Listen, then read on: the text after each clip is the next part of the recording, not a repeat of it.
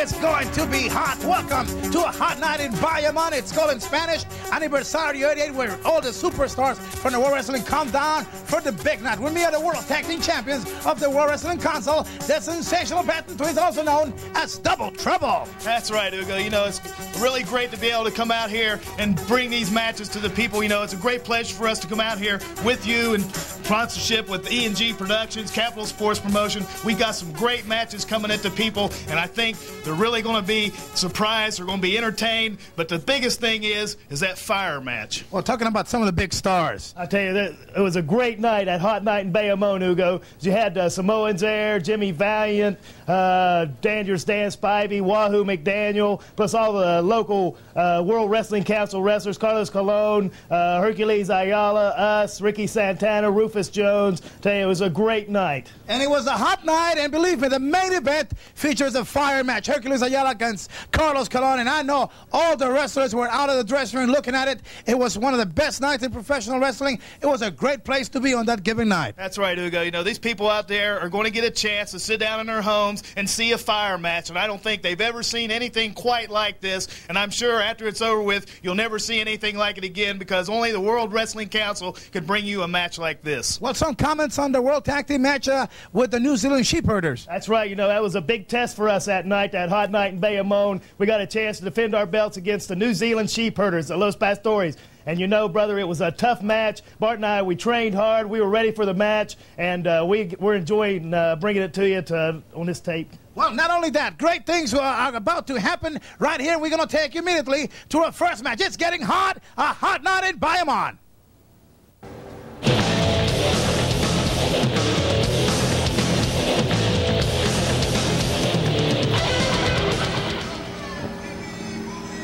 Here we go, tag team action, hot Saturday night in Bayamon, and there he is, the Boogeyman, already doing his thing here. I tell you, Ugo, you know, you got to really appreciate the Boogie Woogie Man as the individual that he is. Super nice individual, and I think the referee just found out he got a good night hello kiss from the Boogeyman himself, Jimmy Valiant. And how else can you start a hot night out in Bayamon with a kiss on the old lips?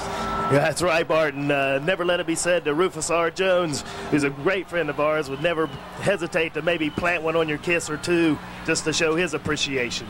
Well, we're talking about a pair here, Rufus the King Jones and the Boogie Woogie Man, Jimmy Valiant. Tell you what, Ugo, you know, what a combination to get two guys like the Boogie Woogie Man and the Freight Train himself together in a tag team match against probably one of the biggest, toughest teams in the sport of professional wrestling, and that's the Wild Samoans. You can look at the screen right there and tell what big guys they are. Alpha and Sika, the legendary Wild Samoans, over 14 times World Tag Team Champions.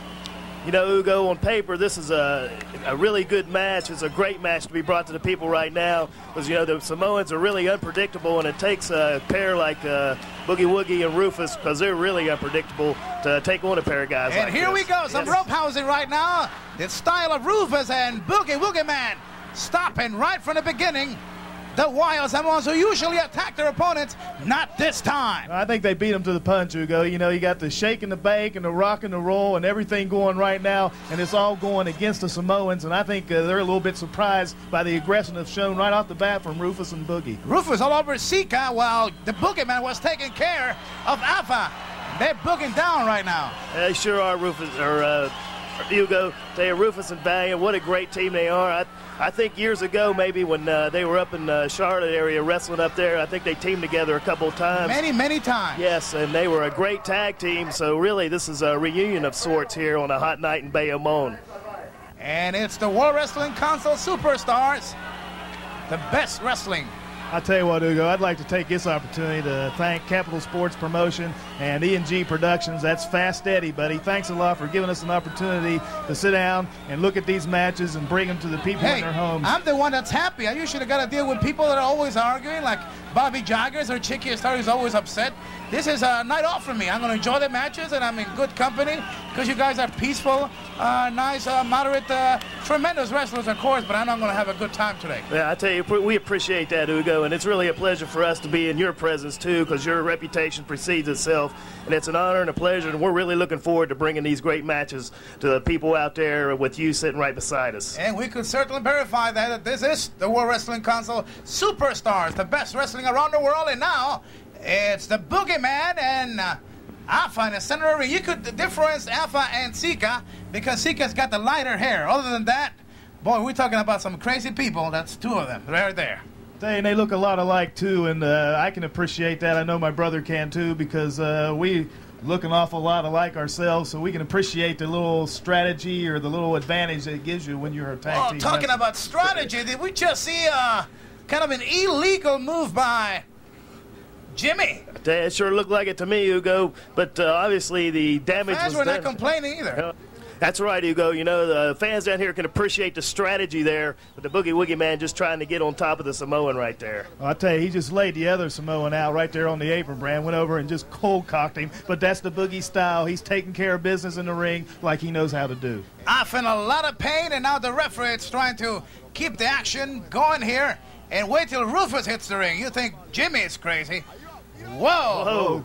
I tell you, that those are two big heads going together right there, and it well knocked one of Samoan off the apron there, Ugo. I mean, those are two big guys that just got their heads thrown together. The Boogeyman all over Alpha. Face first into the turnbuckle, and here comes Rufus. Well, there's a meeting of two hard minds right there, Ugo. The Samoan's got a hard head, and everybody knows Rufus Jones' head's just as hard, if not harder. Okay, Rufus doing his thing, the king. He is something else in the ring. A lot of movement, and he is all over Sika. Here comes Alpha, and he gets hit. Double shots. I tell you what, Rufus there he is going at both these guys. You know, Rufus had a little amateur boxing background before he got into sport of professional wrestling, and right there, he's just doing his shake and bake routine. He's got pork chops. He's got spare ribs flying all over the place. He's the king of professional wrestling, no doubt about it. Do you know that actually when he goes to the gym to lift weight, that's part of his routine when he's working out? You're right. Well, even when he's doing some jogging, he's doing that. There's no question about that. His arms are always moving, and I hate to keep repeating myself, shaking and baking, because that's what I refer to it when Rufus is in there doing his thing. You know, it looks like the Samoa's trying to beg off for a little mercy here, Ugo. I think he's had just about enough of Rufus for the time. They have been hit hard, and we are talking about two top wrestlers in tag team competition, the Wild Samoans, undefeated for many years, and Rufus and Jimmy, like we pointed out, they teamed up many years around the NWA area, Charlotte, and they did great, defeated a lot of the top teams. Let's see what happens here in this hot Saturday night. Well, there's Rufus Jones doing his little boogaloo right there, getting out of that side headlock held by the Samoans. And, of course, there's a Samoan complaining that he thinks Rufus Jones has some oily substance on his hair. And, of course, we all know that that's not true. You're exactly right, Bart. The Samoa seems to be pressing his point. Wants the referee to go check his hair, but he's not getting any satisfaction there. You know what, Ugo? I just sitting here wondering, watching Rufus and the Samoans and Boogie Valiant, just how many years of wrestling experience do you think's in that ring right now? A lot of years, and they held almost all prestigious titles in single competition. That's right, and Samoans were world tag team champions at one time, I believe, up in the WWF. There's Rufus Jones again, getting out of that side headlock over with the big high 10 to the Boogie Woogie Man. I tell you what, so far it's been all Boogie and the freight train. A little bit of a conference here. The Wild Samoans in the corner. So far, they have not been able to stop the freight train and the Boogie Man. Well, and it's hot Saturday night. There's the old Fast Eddie there, Ugo. I can pick that hat out of a crowd just about anywhere. Oh, yeah. Where he is always trouble. A lot of truth to be said about that. There's Samoan. Looks like he's getting a little bit of advantage over Rufus there. Tell you can't. There's a hot shot. There's a hot shot here on a hot Saturday night. You can't sell the Samoans short, Ugo. They're mean streak by Alpha all over Rufus, but he's fighting back. All right. Come on, Rufus. Come on, Rufus. See, Ugo. Rufus Joe. Oh, that was a big. Well, I don't know. It looked like another possible questionable blow there. Yes, I didn't really get a to be shot. fair, the Boogeyman was the first man to use an illegal shot like that, and I think it's payback. And the fans do not appreciate it right now, and it's trouble for Rufus right here. Here we go. Well, Rufus managed to duck out of that just a little bit, and we got the Samoans in there trying to do a little double-team tactic there, and they have no, you've got to count of 5 to get out of a ring in a tag-team match, or you should be disqualified. And I tell you, they pushed it to the limit that time. There's Freight Train with the big African soup bone to the jaw. And he nailed the Samoan, but the tag is made here. And here comes Jimmy. Boogie Man. Whoa! Oh, right there. Oh, yes. Man in the ring, going crazy. He's got the Samoan going. He's seen Rufus Jones take enough punishment, and he's tired of the tactics of the Samoans, and he's getting to him right now, Ugo. He is all over the Samoan here. Referee is counting here. Jimmy not listening to the referee. Ugo, do you think the Samoan style's been a little, or the style of Rufus and Boogie Woogie has confused the Samoans a little bit here? Very wild style of Jimmy and Rufus. I don't think the Samoans ever expected to find this kind of attitude from Rufus and the Boogeyman. I'll tell you what, the Boogie Woogie Man can brawl with the best of them, Ugo. We've seen him go from pillar to post too many times. When he has to have something done, if he has to take care of something in the ring, in this case it's the Samoans, he does whatever he has to do it. Okay, Rufus all over now on Sika. He's looking out at the people. Wishbone here. Looks. People really enjoyed that one. We're talking about a mean streak tonight here. Rufus, something happens on anniversaries of the capital sports. We see a lot of strange things happening. And Rufus, a mean streak on him on Saturday night here. Hey, Samoan right there for karate thrust to the throat. Obviously, the referee didn't see that. I guarantee you that'll slow you down anytime. Here's the other Samoan coming in the ring, and they're getting a little double team action on the Freight Train, and Rufus needs to get a tag over there to Boogie. Check those shots. Look at the punches coming in on Rufus. Rufus is taking a lot of punishment right there. The referee's busy with Jimmy Valiant trying to get him back in the corner, and they're really getting some damage done. And Rufus now suffering a lot of pain. And when the Samoans get going, not too many teams are able to stop them because they are mean and they don't get tired. Well, you can just see the tactic right there, Ugo. You got the Samoan distracting the referee so his partner in the corner can do a damage. When you get in a situation like this in a tag team match, it's 2 against 1, and there was a vicious blow once again from the Samoan, but Rufus can't go anywhere because you got one holding him and the other guy beating him. Took all air out of the body of Rufus. The Samoans are really starting to roll now, Ugo. Getting their double teaming in and breaking rules as only they can. Big thumb to the throat right there. Rufus in a lot of trouble right now. Rufus! All right. One good shot by Rufus. He stopped off out there for a little while. Now he's coming back. There he goes, 20 legs. There's a tag to Jimmy Valiant. He needed that, Ugo. Look out. Here comes the Boogeyman. Boom. Whoa. All over. There's someone. Here comes the other one. Jimmy, it's all over. Oh, he's taking he might get the referee if he doesn't move out of the way. Hey, he's going crazy right now, the Boogie Woogie Man. Bam, there's 2 big Samoans. That's a big collision right there, and the Boogie Woogie Man is rocking and rolling right now. Things are hot in Bayamon tonight. Down goes Ava.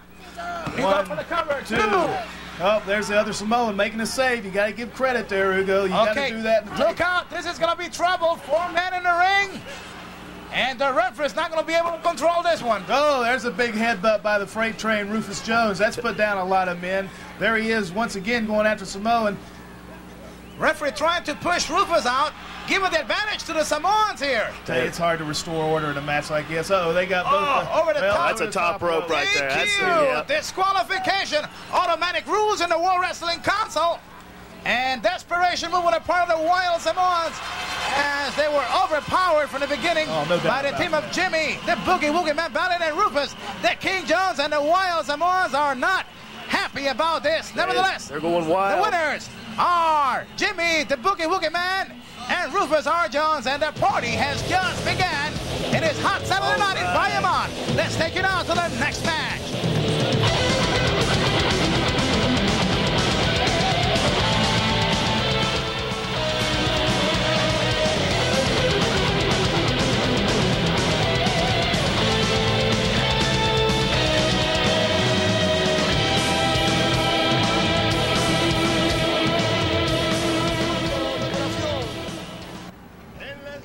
Our second match is really a battle that's going to really decide a conflict, probably one of the biggest hottest rivalries going in the World Wrestling Council at this particular time for the Puerto Rican Heavyweight Championship. Ricky Santana against Mr. Pogo, and Hugo, these guys really went after it there for a while. Oh, you know, that's right, Bart. It's like you say, they've been battling all over the island, and it came down to this night, Anniversary 1988, here in a hot night in Bayamon, to decide once and for all who was going to be the Puerto Rican Heavyweight Championship. Well, Pogo's manager, El Profe, had claimed that Ricky Santana was not a worthy champion, and on the night of the Anniversary 88, that there will be a new crowning of a new champion, and they have gone at it even before the referee was ready to do the check-in on both opponents. Well, it's obvious, Hugo. Ricky Santana is incensed and was incensed by those comments made by El Profe saying he's not a worthy champion, and he's letting that Latin blood boil right now, and he's showing just exactly what he's made of. Look at him going recklessly after Mr. Pogo. He's not going to finish until he's got everything done that he wants to do to this guy. He is all over Mr. Pogo. I think Mr. Pogo was caught a little bit off guard, too. Hugo, there's Ricky going for a big body slam on Mr. Pogo. Ricky's just totally incensed at this stage of the game. He wants to damage Mr. Pogo. Oh, what a vicious move that was. Mr. Pogo doesn't know whether he's coming or going. A lot of hate involved here, not only the prestige of the championship, but it's a personal feud between Santana and Pogo.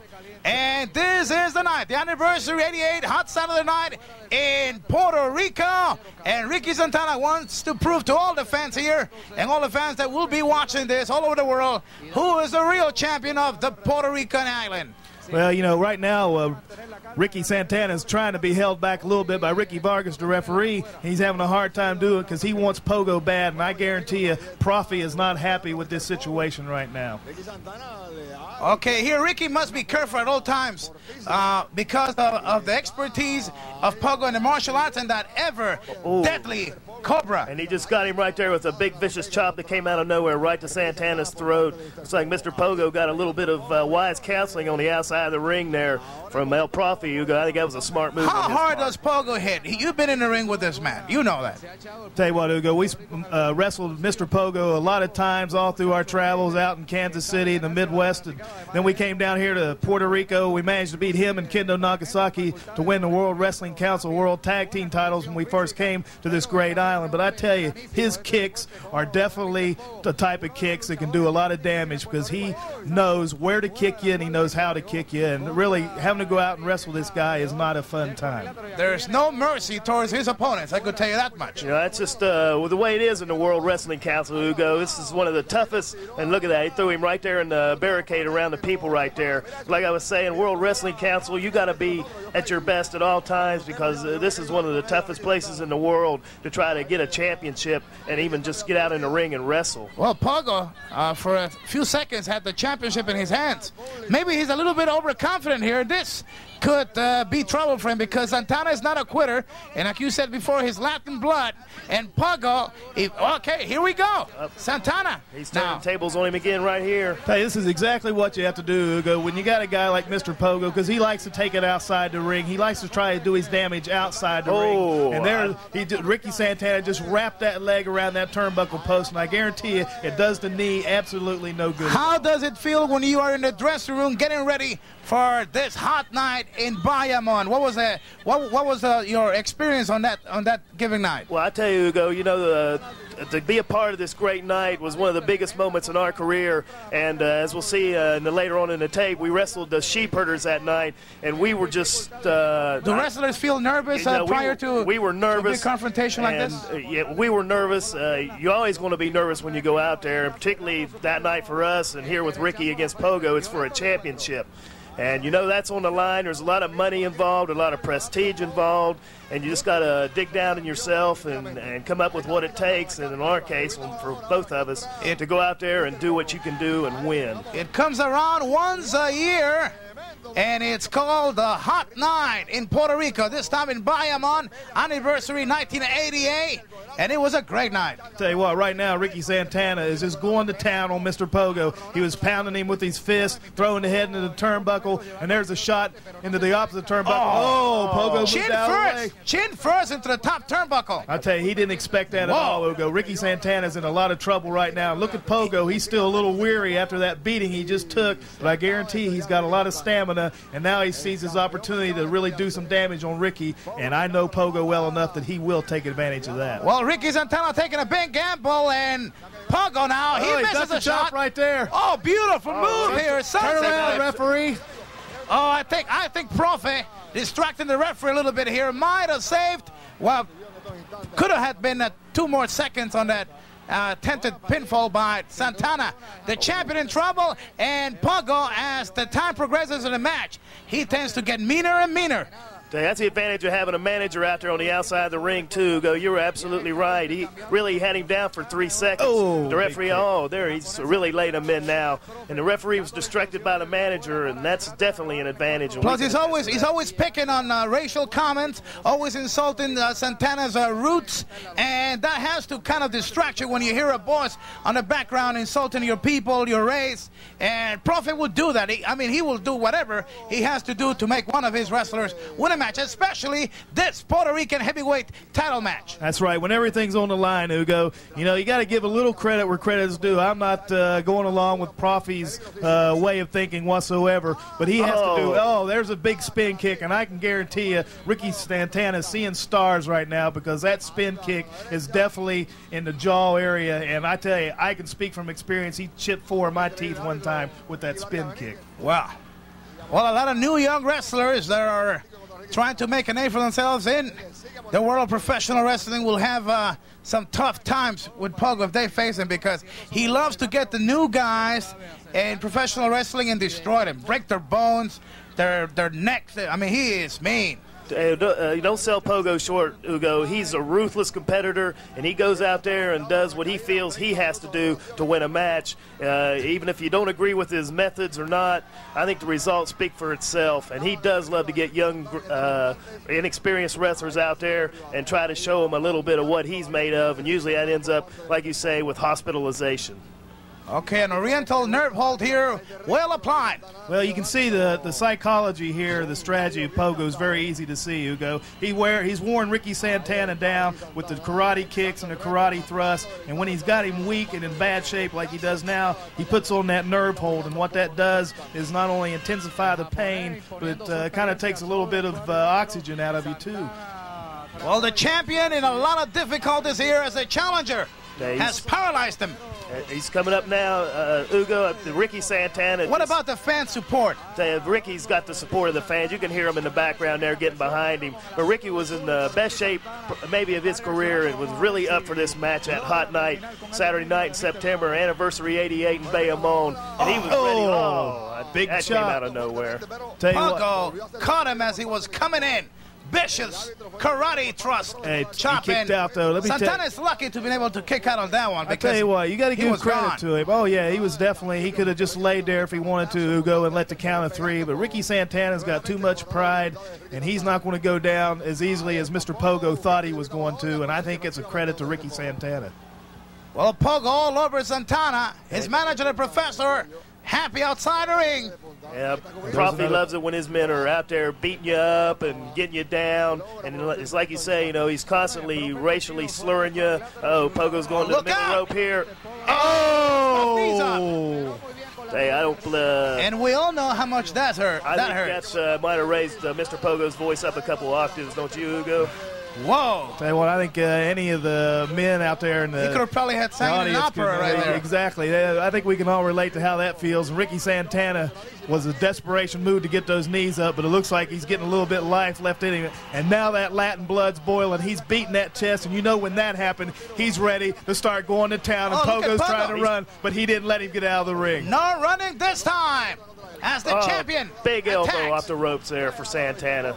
He's going after Mr. Pogo now. He's all over Pogo. Laying those kicks in. The champion all over. Pogo. 1 count there. He's looking out to people, Ugo. He knows what they want. Knuckle City right now, courtesy of City Santana. right there, and target Mr. Pogo's head, and that's an awful head, too. Look at him. He's just going crazy, Ugo. He's going berserk. He's not going to let Mr. Pogo beat him for that Puerto Rican. And now he wants to go after the manager. That could be a mistake. He has to concentrate on the challenger. Oh, another big right hand right there. Oh, there's that spin that's what kick makes again. It so dangerous, because when you think you got him, there we have it. almost a 3 count. Tell you what, And credit the Ricky Prophet, Santana. Did you see there. that Profi outside? He thought he had him right there. Yeah, he thought he had it belt right there. Oh.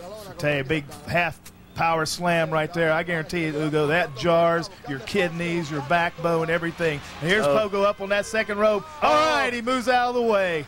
Tell you, what a match this has been. Ugo. Back and forth. Oh, what a classical encounter of a tremendous, proud champion and a very dangerous challenger that would like to please his manager by becoming the champion in this hot Saturday night in Bayamon. He couldn't quite get the pinfall there, so he gets him up to the slam. Ricky signaling for victory, and we all know what's coming up here.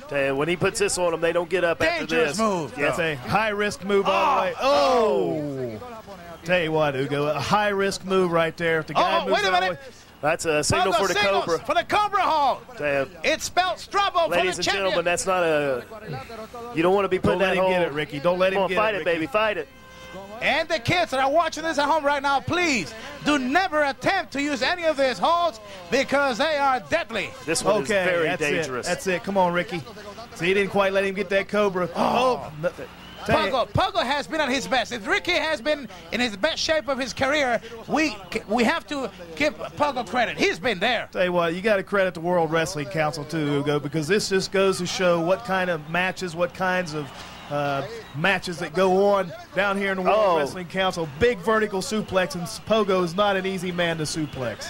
Okay, he goes for the pinfall there, but not enough for the 3 count. Both men are fighting with everything they got right now, Ugo. They're down to desperation. Going for all the marbles. There he goes outside. A very dangerous place to be when El Profi's wandering around, Ugo. Okay, Pogo. Now, waiting for the champion to get back in the ring. Referee is counting. To obtain the championship, you must pin the champion or make him surrender.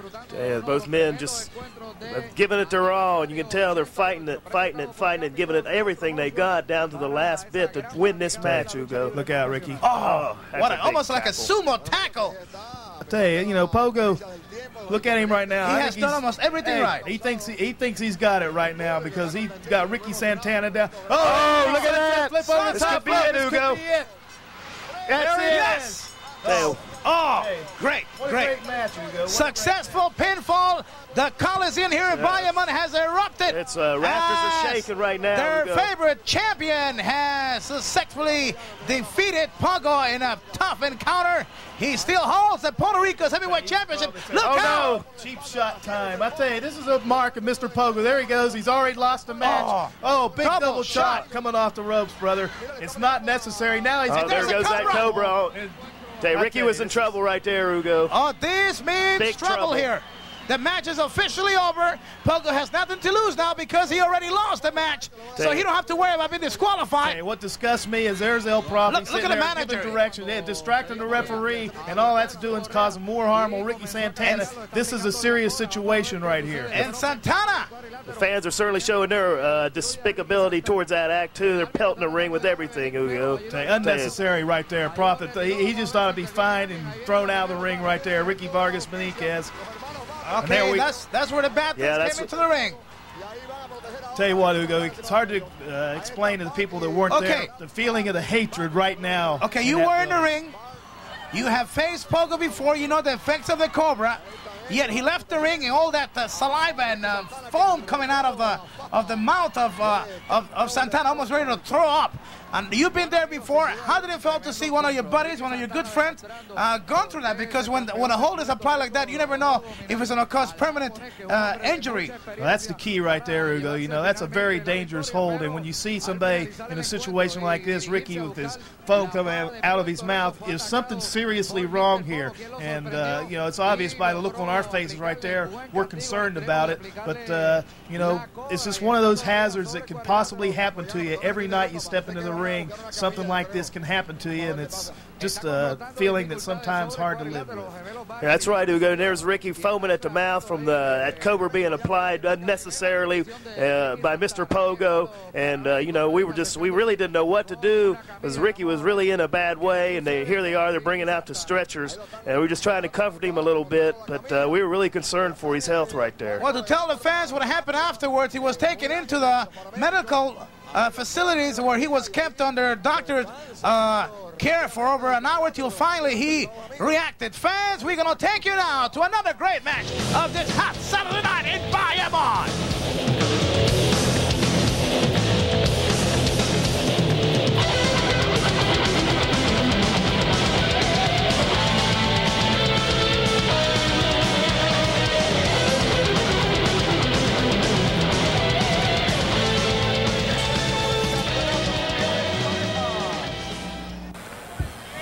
Okay, here we go. We go to the third match on this great video. We got the New Zealand Sheepherders against the sensational Batten twins, and I can honestly tell you, we were really up for this match. You know, you're right, Bart. This was one of the biggest matches of our career up to this point.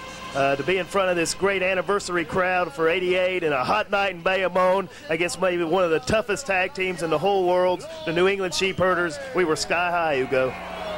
New Zealand Sheepherders, a great history in championship glories, as they were champions in over 34 countries and always represented their country, even though that flag was used on many occasions to injure a lot of opponents. What was the feeling when you knew you were against one of the top teams in professional wrestling, man, that had defeated a lot of top teams in the world? And not only that, but you know that at any given point, Butch or Luke Williams could do something to permanently hurt you. Well, Hugo, I'm glad you brought that up, because I'd like to know and ask you a question. Why does a promotion bring in a team like the New Zealand Sheepherders to wrestle the sensational Batten twins when everybody knows what kind of reputation the Sheepherders had? We had to put our titles on the line. There were a lot of other teams that could have and should have got a title shot, but yet the promotion decided to bring these two animals in here to come after us. I don't understand that. Well, it could be that the fact that you have defeated so many top teams that they wanted to show the people how great the World Wrestling Council champions are, and when you face the Sheepherders, you are against the best. That's right, Hugo. And I agree with you, and I hate to disagree with my brother, but wait a minute. You hate to disagree with who? With my brother. I disagree with his point of view right there. I agree with you. This was a great test for us. I mean, the people know what the New Zealand Sheepherders stand for. They know what to expect when they see the New England Sheepherders in the ring.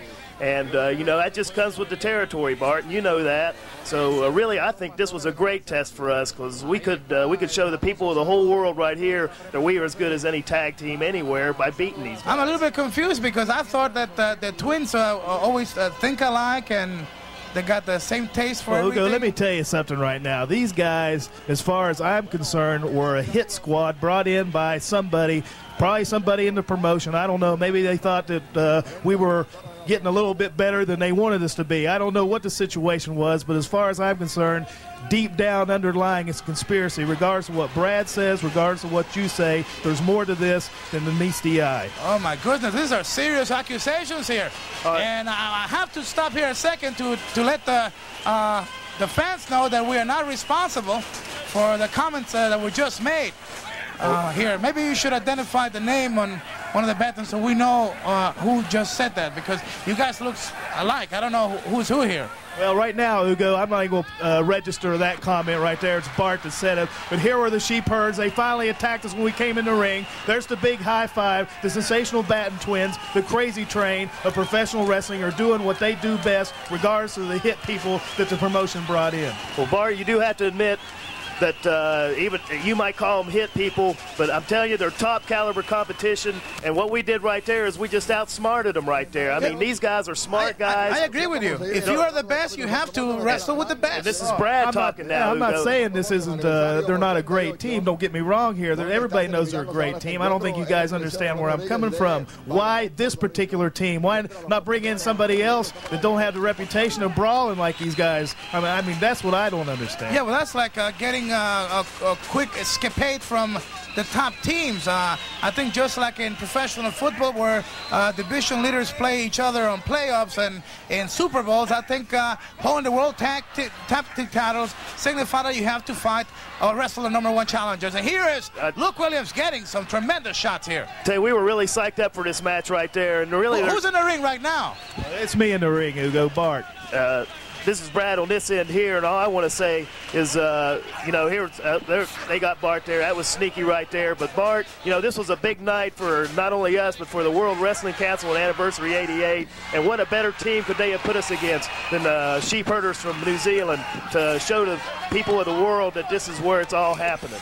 Well, you know, Brad, again, I got to disagree with you and Ugo. You know, everybody know, oh, I remember that clothesline right there because that nearly took my head off and came out of nowhere. But, you know, I'm not saying these guys aren't a great team. I'm saying we should be considered a good team, too, and why should we be tested with a team like that when there's other teams out there that would like a shot at those belts? I'm confused here. I always thought twins think alike, they dress alike, and I don't know what's going on here. Anyway, let's get back to the action here as the Tank has been confused here. Who's in the ring right now? That's me again, Ugo, just slipping and sliding and drop kicking, and the Sheepherders. And there's those two big noggins together right there. And I'll tell you what, we had them going right there. I don't think the people expected this from the Sensational Batten Twins. I don't think the promotion expected this from the Sensational Batten Twins. But just goes to show you that we're as good as we think we are. And Bart, I don't know about that. I just know that they brought a team like this down here for this particular night. I think they had confidence in us that we could beat these guys.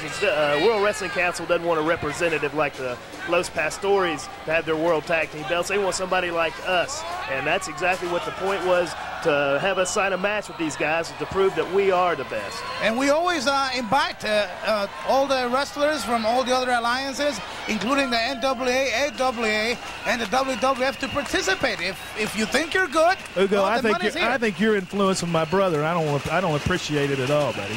Oh my God, Ugo, I wouldn't worry about that. My ulcer is starting to act up a little bit here. I wouldn't get too upset over it, Ugo. I mean, you know, we have a difference of opinion here, but one thing we do agree on. We're having a good time here. Now I'm in the middle of, I don't know. Well, let's talk about the match right here. World Tag Team titles on the line, hot Saturday night, and this is crazy. Luke Williams. Who's in the ring right now with Luke Williams?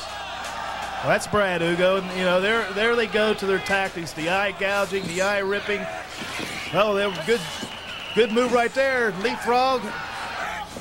Knee to the midsection. I mean, you know. So you took a knee from him, and then you were able to counterattack with the same maneuver. Good There's drop a big kick. drop kick right there. I tell you, Ugo, I think this was a showcase for the Sensational Batten Twins. There's a lot of people out there that didn't think we could do what we're doing right now on this screen in everybody's homes with the big fat guy sitting there drinking a beer. He's watching exactly what the Sensational Batten Twins are made of. Wait a minute. We should not talk like that, because there's good people watching us right now, and I don't think, I'm kind of taking it personal because I got a kind of a beer belly myself. You know? Well, Ugo, if the shoe fits where I'm going to have to, and this is Brad speaking now, I have to, I can't disagree with what my brother's saying, because we are showing the people right here that we are as good as any tag team in the world today. Oh my God, I don't understand this. Well, I'll tell you right now, the New Zealand Sheepherders right now, Ugo, getting back to the match, have really got things going right now. Oh, there went for the big headbutt. We moved out of the way, and there's a drop kick. And I guarantee he wasn't expecting that. The Sheepherders are back outside the ring. We're celebrating. We're fired up. And this was a big night for the Sensational Batten Twins, regardless of what kind of scandal or controversy you or the promotion wanted to throw at us. Well, I'm not bothering any conspiracy or anything. We just want to show the people around the world the best wrestling. And right now we have witnessed already a tough match here, and it's getting even hotter and better. Anyway, here we go. Good move by the Batten Twins, double teaming on the Sheepherders. They're using the same strategy as the Sheepherders have done throughout all those years where they held so many championships. That's right, Ugo. We studied a lot of film and saw a lot of tapes and matches of the Sheepherders before we came out to this night to wrestle these guys. So we knew pretty much what was going on with them and how they would wrestle in a match and the tactics they would use. Where they, on the other hand, I don't think there's that much tape out on us, on our wrestling strategy. Are you kidding? There's plenty of tapes on you guys. Well, I don't think these guys saw them, because I think we had them off guard. We were really fired up for this match, and we were really psyched up, and here we are. We're going after them again. Oh, look at that. From the floor there. I remember that.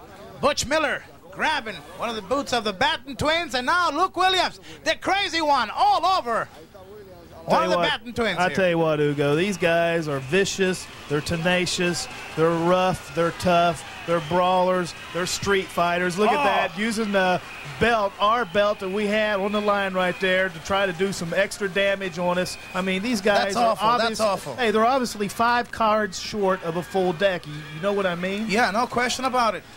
But there again, Bart, you know, this is a good chance for us to prove to everybody that we are just as tough and just as rough as these guys are, and it was a good test for us. Why do we have to put our, excuse me, Ugo, why do we have to put our life on the line with these guys? Why can't we there's wrestle? a big top Well, rope you are there. professional wrestlers. You are one of the top teams in the world. You currently have recovered the World Tag Team belts, and you should know that this is it. This is the big leagues of professional wrestling. Illegal tactics by Butch Miller, the Tank, using the belt again on the back of the head of one of the Batten twins, and the fans are really upset about it. I'll tell you, not as upset as I was, Ugo. I'm the one sitting there getting my head beat in by the belts. I'm getting it thrown into a table. That ring was up on some kind of platform about a foot off the floor. I fell over that. I've got knees. I've got everything else. Why do I have to endure that? Are you complaining about the floor platform now, too?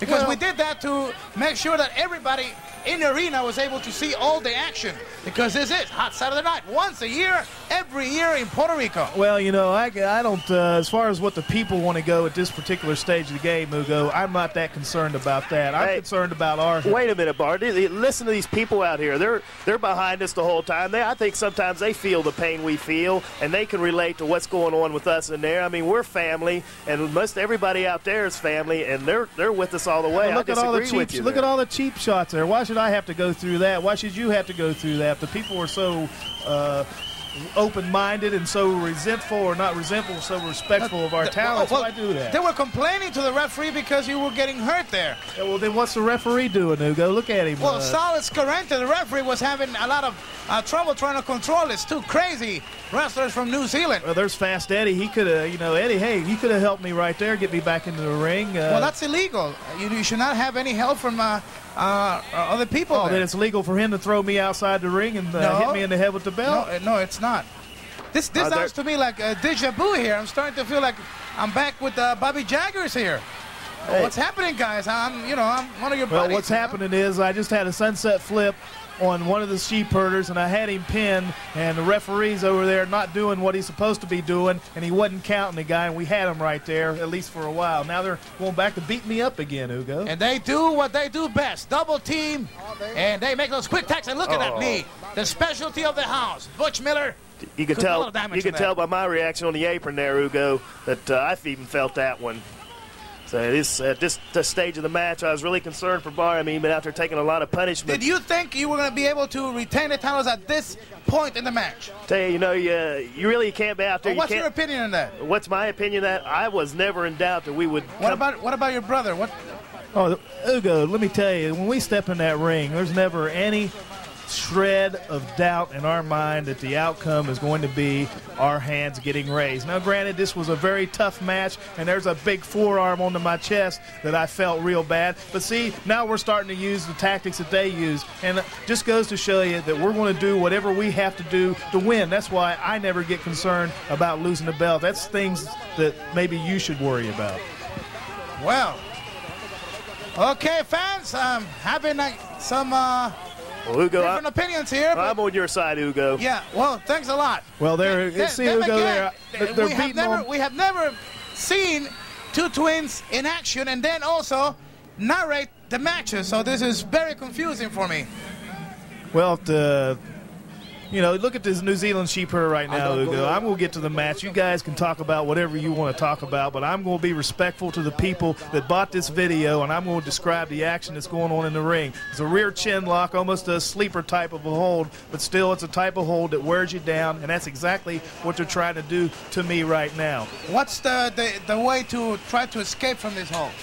Well, you just got to reach down inside your guts.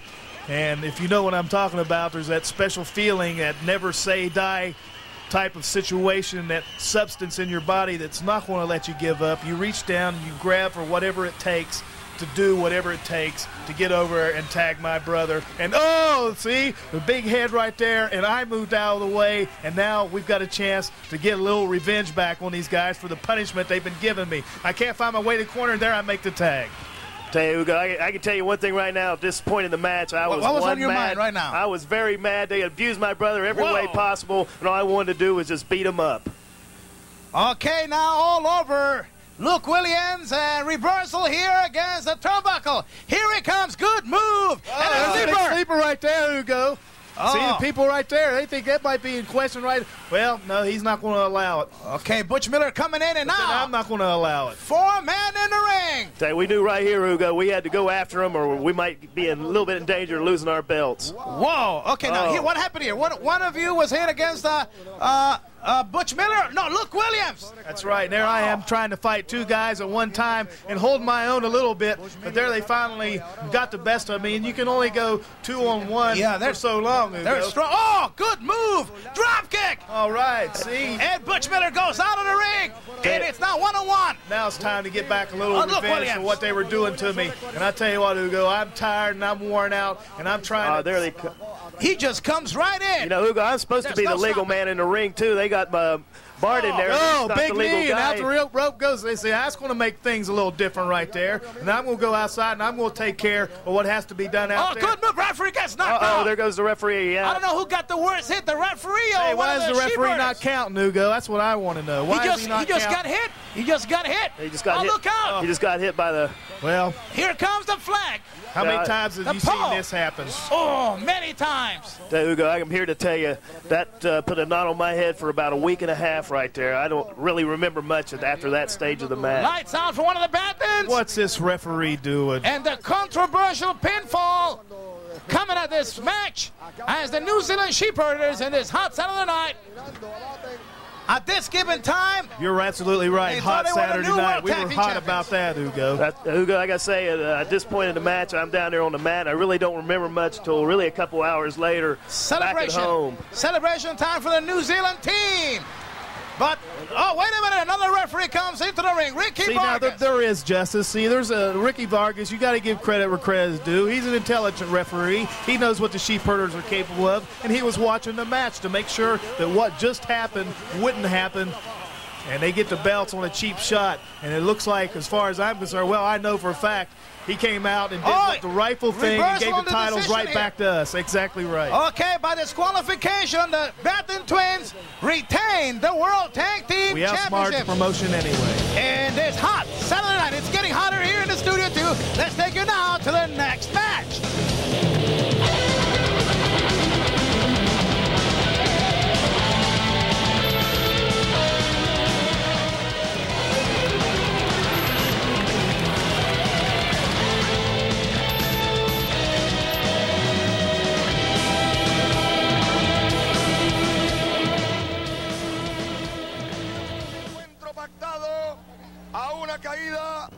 All right, wrestling fans, we're on to our fourth match here on Anniversary 88, Hot Night in Bayamon. And this match, Bart, pits Dangerous Dan Spivey against the Chief, Wahoo McDaniel. Yeah, you can also say that it pits two ex-football players against each other. And I know, Brad, we're going to appreciate that, being ex-football players ourselves.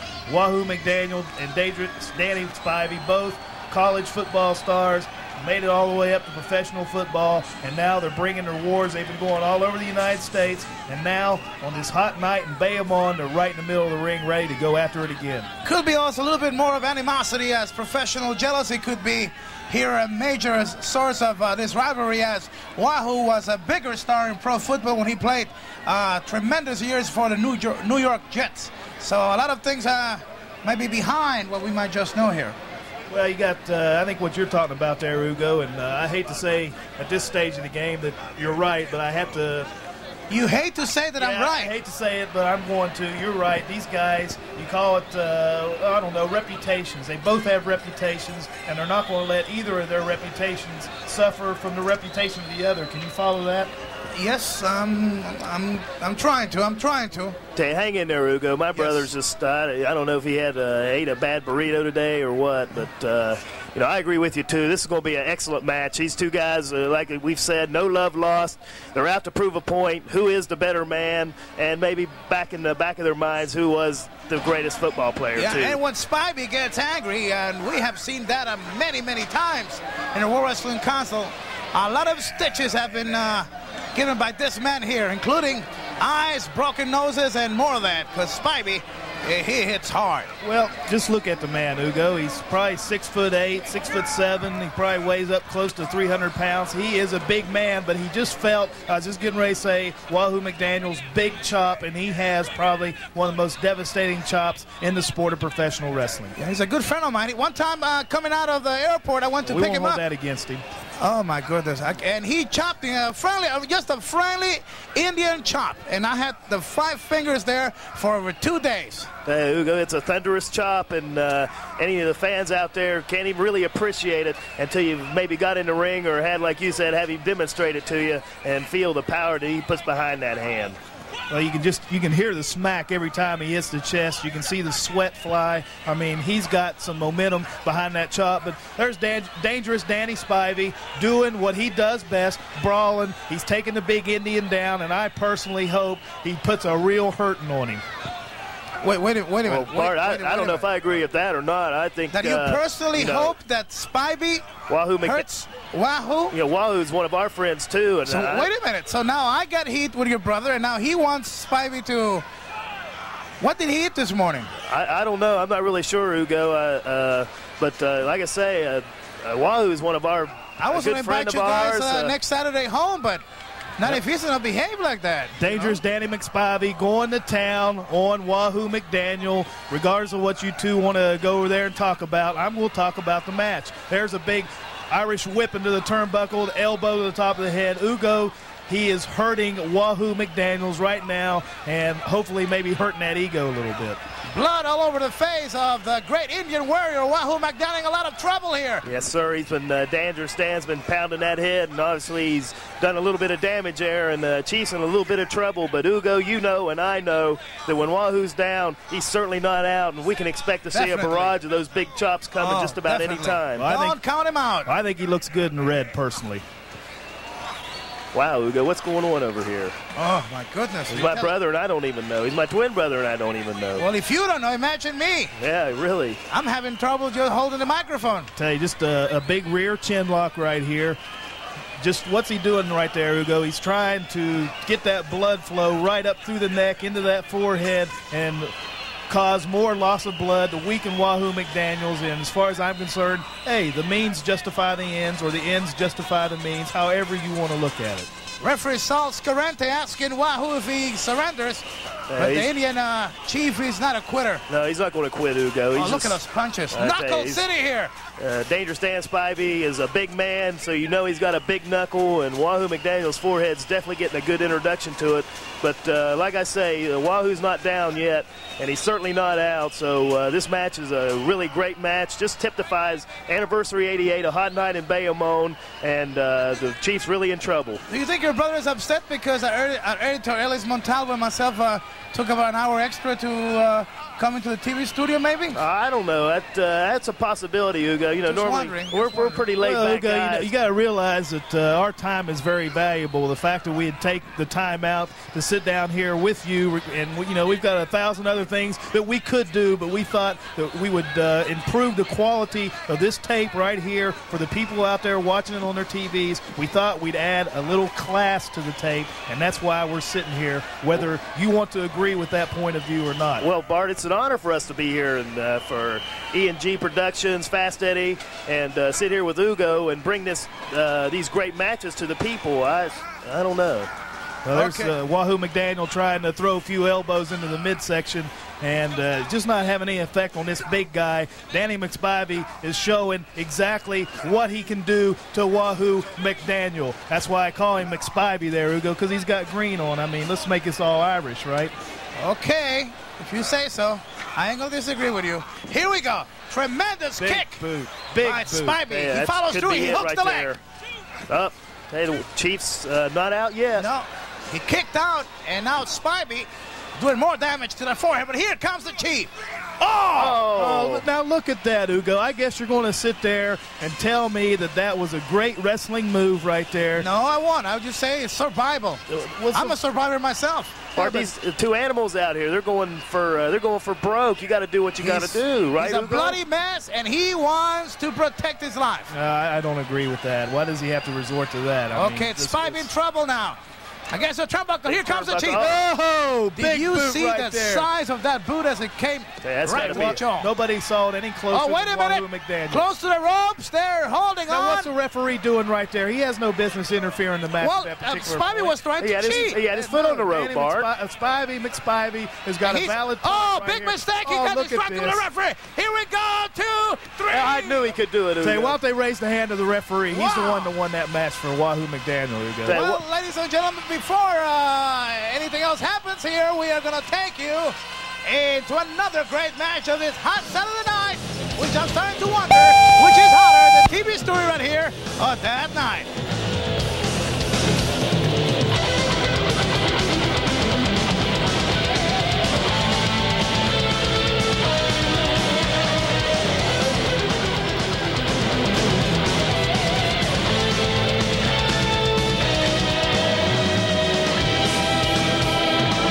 Ladies and gentlemen, before we go into the match of Invader 3 and Chicky Starr, we're going to show you an incident that occurred prior to that match.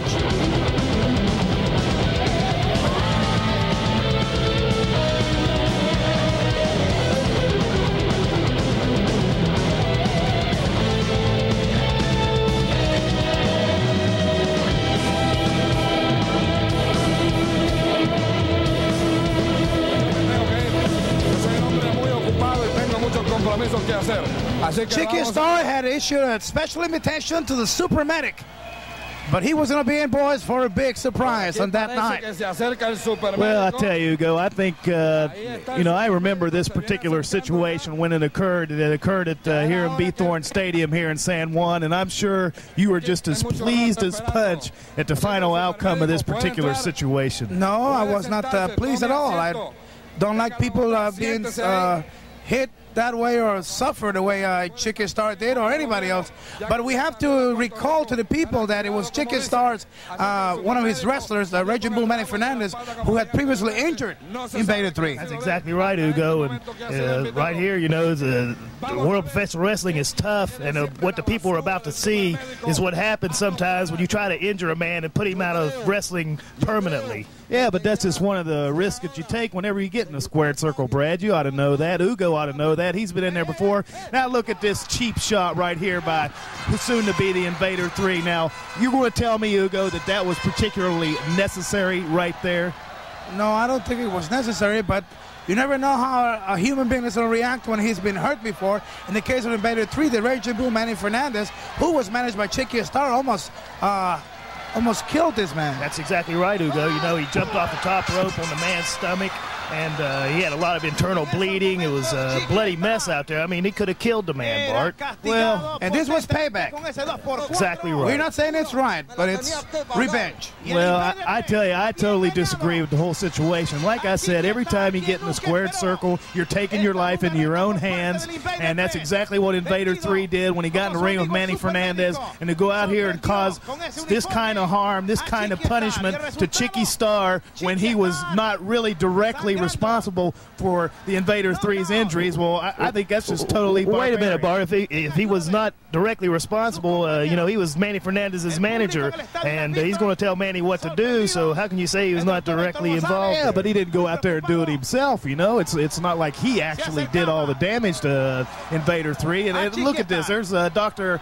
Hector Gonzalez, who probably has more appearances than any tape put out by E&G Productions and Capital Sports Promotions. He's a main attraction, and particularly in a situation like this. Now, look at the back of the head. I don't remember or recall how many stitches Chicky got from this particular situation, but I tell you, I disagree with the whole thing. It was about 14 stitches. It was something horrendous, but like we said before, it's sometimes people do things to get even, and even though if we don't agree with their tactics. In the case of Chicky Starr, he has caused a lot of injuries to a lot of wrestlers, and this time the people were actually very, very happy that this happened. Hugo, that's exactly the point I was going to make. I think the people finally enjoyed seeing Chicky Starr get a taste of his own medicine right here. Oh, you saying they're enjoying look at this graphic gore right here, Brad? You're telling me that there's people out. Well, you got to remember this is Puerto Rico too, and that's their kind of mentality, right, Hugo? Oh, wait a minute. Don't get me into this situation here. I'm just an innocent bystander here. Well, you take up for your people all the time. No, I just call it like it is, and you know, nobody's saying that I'm right all the time, but I try to be as accurate as I can, and I just call it the way I see it. I know the fans were surprised to find out that the Super Medic was really the Invader 3 and that he had used the mask of a good friend of him who was the Super Medic.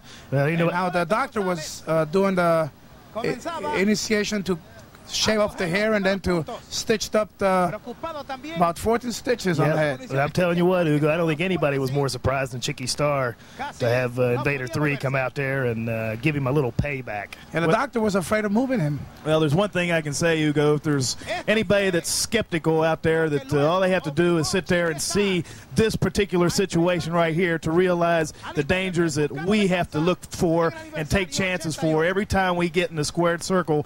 That is not a pretty sight. No, it's not.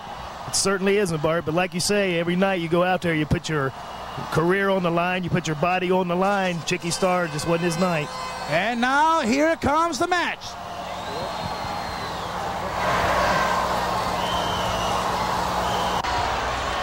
Okay, here we are back into the hot night in Bayamon. Chicky Starr against the Invader 3, and this is where Chicky Starr will actually get his chance of revenge. And now look at this, Hugo. How can you explain this? The Invader 3 brings in an axe handle in the ring and starts laying it back on Chicky Starr. Now, there's no excuse for that. Anger and the desire of getting even.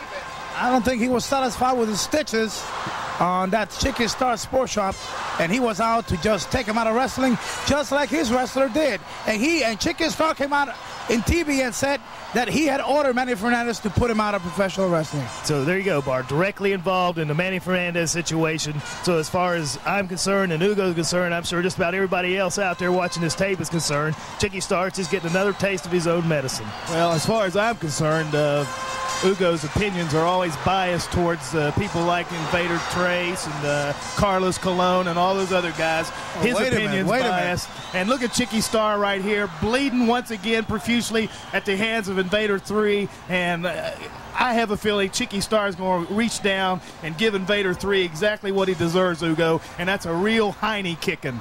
Well, can you verify your accusations here? What accusations? You know exactly what I'm saying is true. Brad knows it's true whether he wants to admit it or not. Here's Invader 3 once again right outside the ring there. It was a little rainy that night, a little muddy. I mean, anything can happen out there. And finally, Chicky Starr gets back in the ring. Invader 3 looks like he's mad, but I know Chicky Starr is going to end up getting the upper hand, and it's just going to take a few minutes, isn't it, Brad? Well, I tell you what, Bart, right here, you know, Invader 3's got the initiative right here. I mean, it is a hot night in Bayamon. It's Anniversary 88. And he's just going out there and taking care of business the only way you really can when you're dealing with a guy like Chicky Starr, and that's to go Fist City, tooth and nail, and just try to beat him before he can get it that upper hand and come back on you. He was biting him right here, all over the head and forehead of Chicky Starr. You could see the blood just gushing down from the forehead of Chicky Starr. Referee is the Vikingo from Central America. All right, Chicky Starr finally did what he had to do. A low shot. And, well, you were talking survival a couple of matches ago, Hugo, and that's exactly what Chicky Starr right coming back. Area. Are you contradicting yourself now? I just wanted you to describe that it was a low blow, that it was right in the groin area. No, it wasn't in the groin at all. You must not have been looking. He hit him right in the solar plexus area, and there's a reverse atomic breaker, and you know, you're going to say, yeah, that's the groin area too, but you're wrong. At least it's legal. At least it's legal. Exactly, it is legal. And then you got El Vikingo, the referee there, who I think is one of the most worthless referees in the sport of professional wrestling. He's doing absolutely nothing. I'll tell you what, I'll have to agree with you on that. Well, what? I'll have to agree with you on that. Did you hear that, Brad? Yeah, I sure did, and I think I'm going to have to agree with you there too, Bart. Vikingo, he doesn't know. I can't believe this. We finally agree on something here. Yeah, I think we all agree Vikingo doesn't know a wristwatch from a wrist lock. Yes, sir. Well, there's Invader 3 using that hard head again, and finally stopped Chicky a little bit. But I just wish Vikingo just stay out of the way and let these guys settle the score once and for all. And Vikingo, just get out of there. You're nothing but being in the way. Okay, Invader 3 all over Chicky Starr, and the fans are loving every second of it. Big turnbuckle, down goes Chicky Starr. Hey, this is really a great match, Hugo. It's been going back and forth, back and forth. No man's really had the upper hand. You know, Chicky Starr's bloody, but he's still got his punches in. He's begging right play here. Could be some. Maybe the no mask. No, there's Chicky. no moss going on here. You're starting to sound like Bobby Jaggers now, Ugo. There's no. Wait a minute. Going on here. Wait a minute. Have I just been compared to Bobby Jaggers? Oh, you said that, not me. Can't believe this. I can't believe this. Invader 3 shooting Chicky Starr in the ropes, and there's a big gut to the kick to the midsection. Actually, very low. Well, you're very questionable, but once again, you look at the referee. He's not going to do anything about it. Chicky Starr is going to have to reach down into his intestinal fortitude area that I know he has, and pull out something to stop the Invader 3. Look at he's biting him on the forehead. Never let be said that the World Wrestling Council action and all the tapes put out by ENG Productions and Capital Sports Promotions are not a lot of violence, because it's a very violent sport that we're in, Ugo, and I think this match typifies that violence.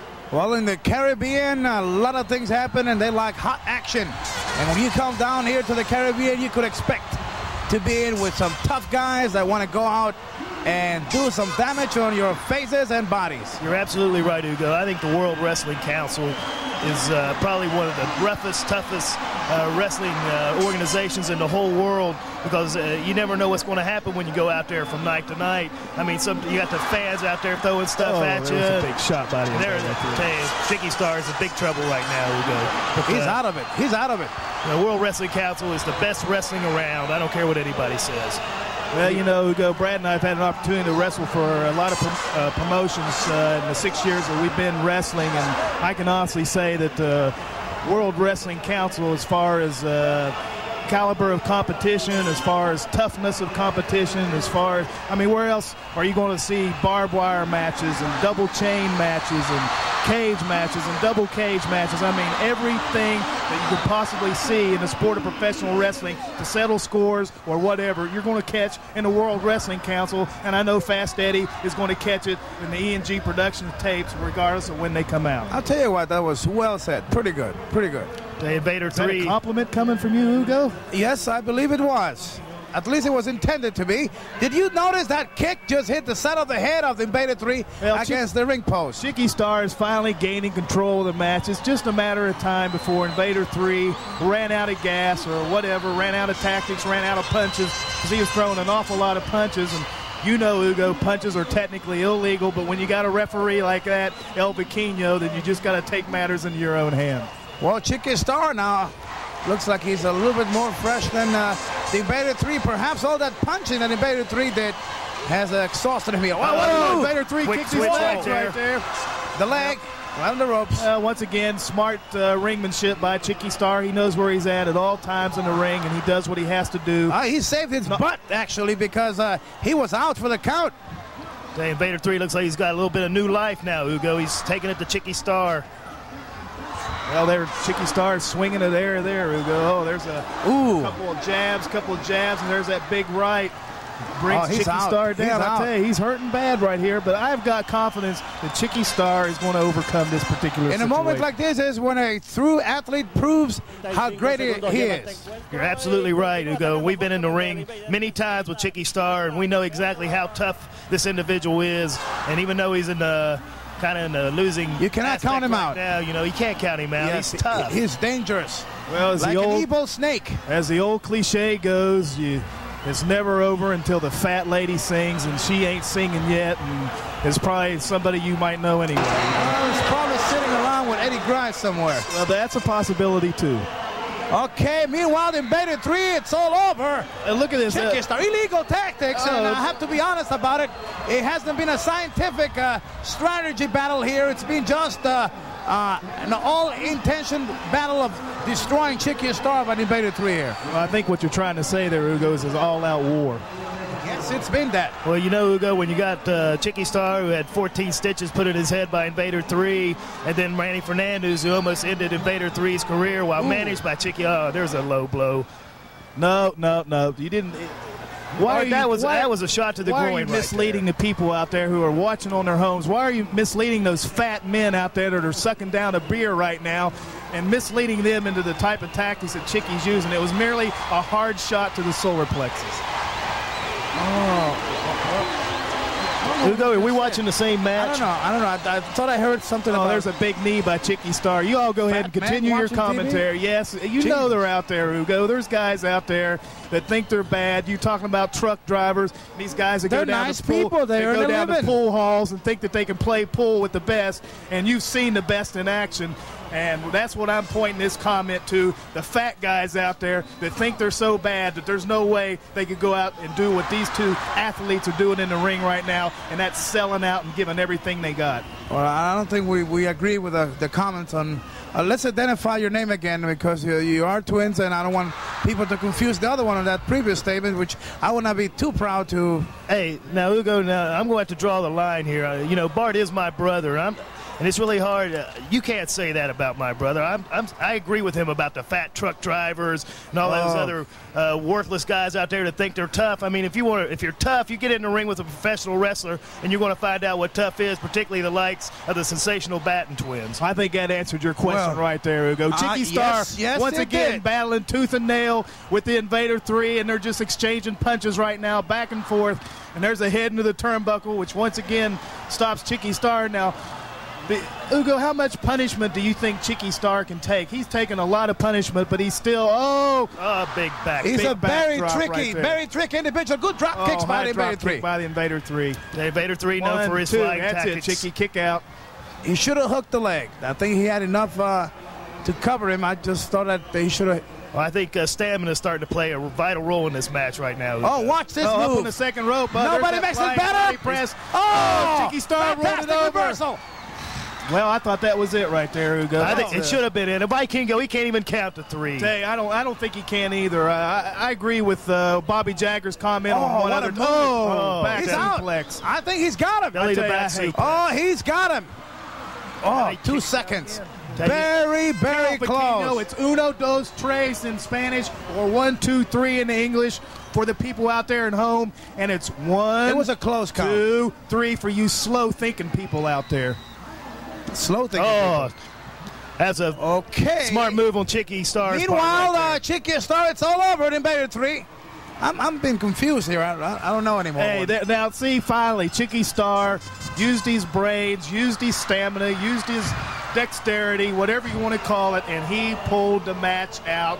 There he is, getting his hand raised. Chicky Starr put it on the Invader Trace. A fantastic, hard-fought battle and a sensational win for Chicky Starr. He's bloody, but he is the winner. There's the doctor. Gonzalez again. Checking now on the Invader 3. He gets a lot of business, doesn't he, Ugo? Very dangerous profession. I will not say that he gets a lot of business. He's a good friend and a good doctor. Well, and we are about ready with any more comments. I agree with Bart. He gets a lot of business down here, Ugo. Let's see how this developed here. Good move by Chicky Starr. He holds the rope. It was an over-aggressive move by the Invader 3. Head first into the canvas. He snapped that head back on the canvas, and that's enough to make you see Stars. Big elbow drop. Vicious elbow. Very fast. He went for the cover. He hooked the leg. Hooked the leg right here. I have to agree with you there, Ugo, even though it kills me to do it. And it was all over. And hey, Chicky Starr, a hot summer night, and Bayamon is the winner of this particular match. Fans, we are going to take you immediately to our next match. A hot night in Bayamon. It gets hotter.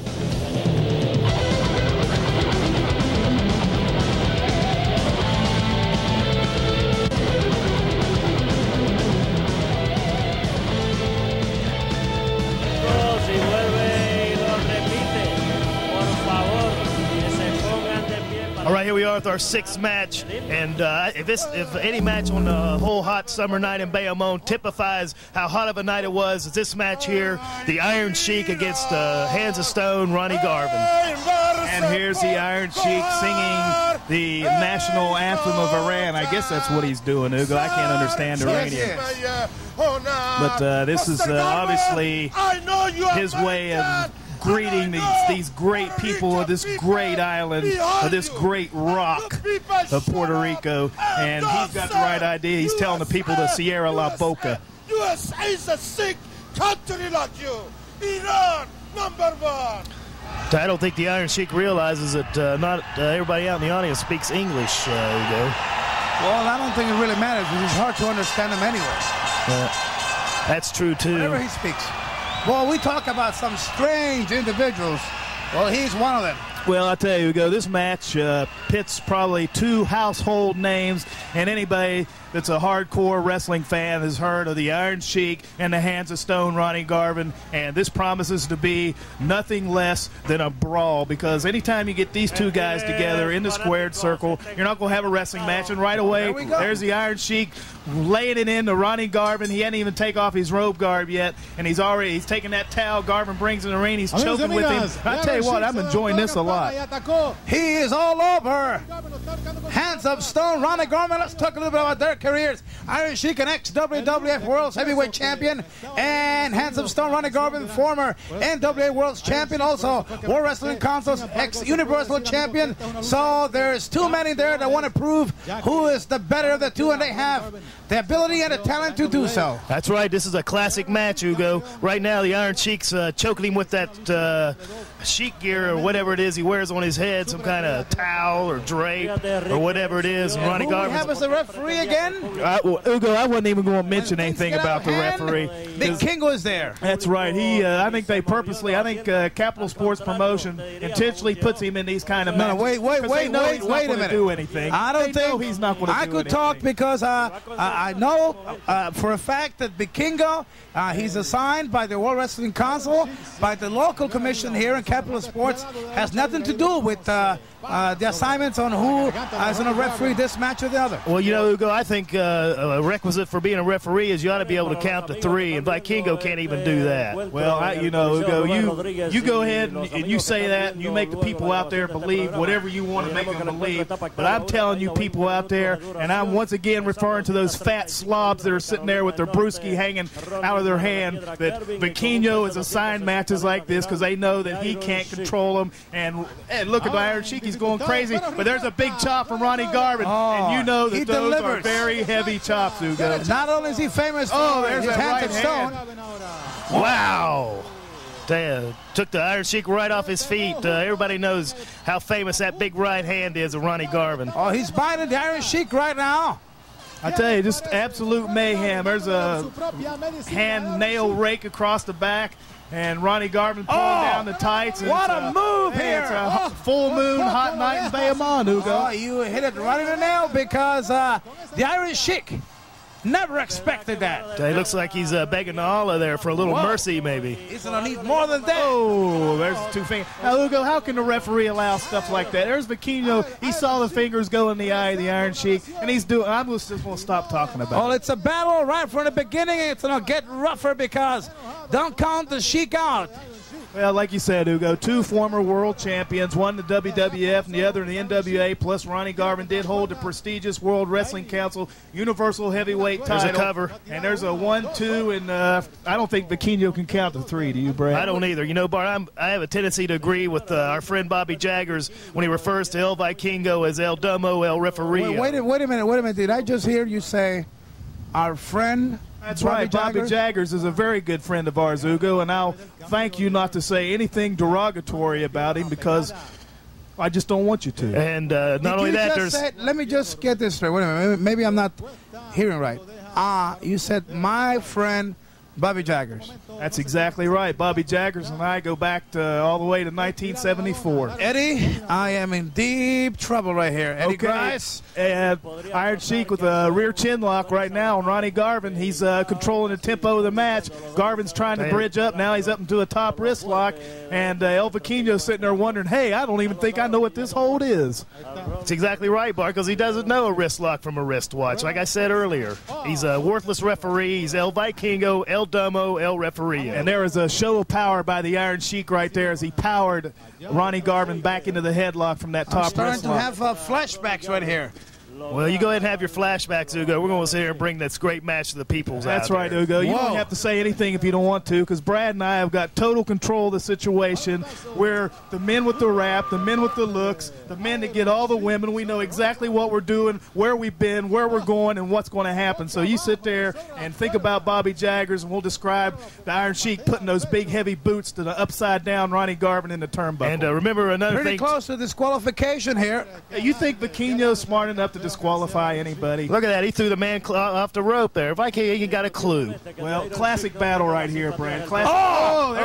There's a big jump. He came out of nowhere. Everybody, did you see the sweat just flying off the chest? They heard it up on the 200th row of Juan Lobriel Stadium there in Bayamon. Oh, there's a big double knockout right there. He's going to get up first. I think it's going to be the Iron Sheik. Full I'm going to sit here and see strength if body Aquino can tackles count there. to 3. But here comes the Sheik. Oh, there's a count. Ex-Olympic wrestler. That's exactly right. Gold medalist winner. You know, Hugo, you surprise me with some of your intelligent remarks sometimes, because that's exactly what I was going to say. Well, I'm surprised I'm still hanging in here after a couple of the statements that I haven't heard There's here. a salto side suplex from the Iron Sheik, and I guarantee you, Hugo, anytime you see the Iron Sheik wrestle, you're going to get a suplex clinic, and whoever's in the He's ring, an expert. He's an expert. Hey, you ask any well-known individual in the I think sport. he's crazy too, but he does have that ability to surprise his opponents. Well, there's a camel clutch it's here. Near camel clutch here. If he gets his arms up on his knees, he's in trouble. He's made a lot of money with that hold. Now look at Ronnie Garvin. Hey, now you got a classic brawler right here. What does he do? He takes it outside the ring, and what is he going to do? He's going to take that leg. No, that's not this what is he's illegal. gonna do. Wait a This minute. is illegal, Hugo. Make a wish here. Tell you, look at Vaquino. Once again, he's not doing anything to stop this. He should disqualify. Even you, that just hurts just to see it. Even the fat beer-bellied men out there can relate to getting hurt like that. Well, I How guess come when you all said those fat man- 60-second wonders out How there. come when you said fat man, you looked at my editor here? Is this something personal? Well, Or? no, but if the shoe fits, wear it. All right, there's a sleeper hold applied by Ronnie Garvin, and he's a great administrator of that hold. The Iron Sheik is in a lot of trouble right here, but I've got a feeling that he's going to find a way to get out of this sleeper hold, Brad. Hugo, once again, and Bart, a hot night, Good Anniversary 88. What a hot match this is, and decision's still not decided yet. It could go either way. Well, there's a cover by the Ronnie Garvin. The Iron Sheik managed to kick out. And what a move by Garvin. He had the sleeper, yet he went for the cover, and it didn't turn out the way he wanted, but he did take a gamble, and it almost paid off. Well, a blatant chokehold right there. Now here's an Irish whip into the turnbuckle, and he comes in. Big knee caught him right up under the chin, and I don't think Ronnie Garvin was expecting that particular knee. Caught him off guard. Here it comes. Good sunset flip. 2.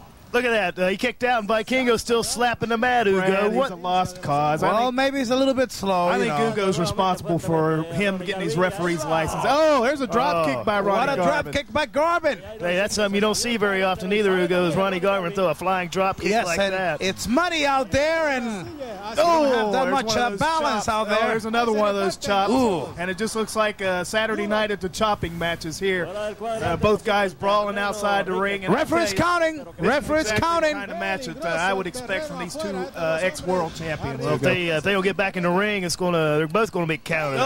Ronnie Garvin hit that turnbuckle post. Here it comes. Clothesline. There's a clothesline. I But tell you, he that moved. does the arm absolutely He'll no be good at feeling all. that for days. That did the brachioradialis Okay, muscle no good Garvin whatsoever. gets Hugo. in as the referee's counting, and it's a count out for the Iron Sheik, and in a tremendous battle here, a lot of chops, punching, and kicking. Say, classic brawl, Hugo. And Garvin wins it. If I were the Iron Sheik, I would question the decision right here because I don't think Vaquino can count to 20.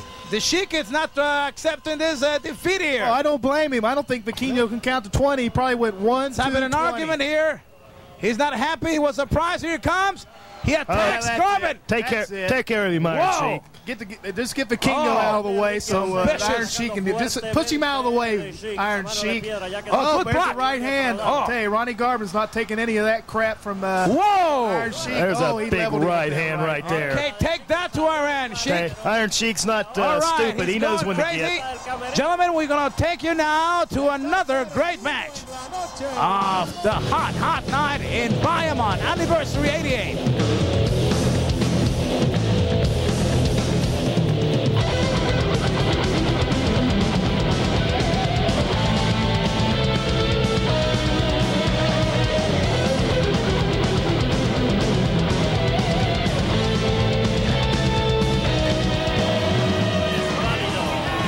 Tiene que haber un ganador.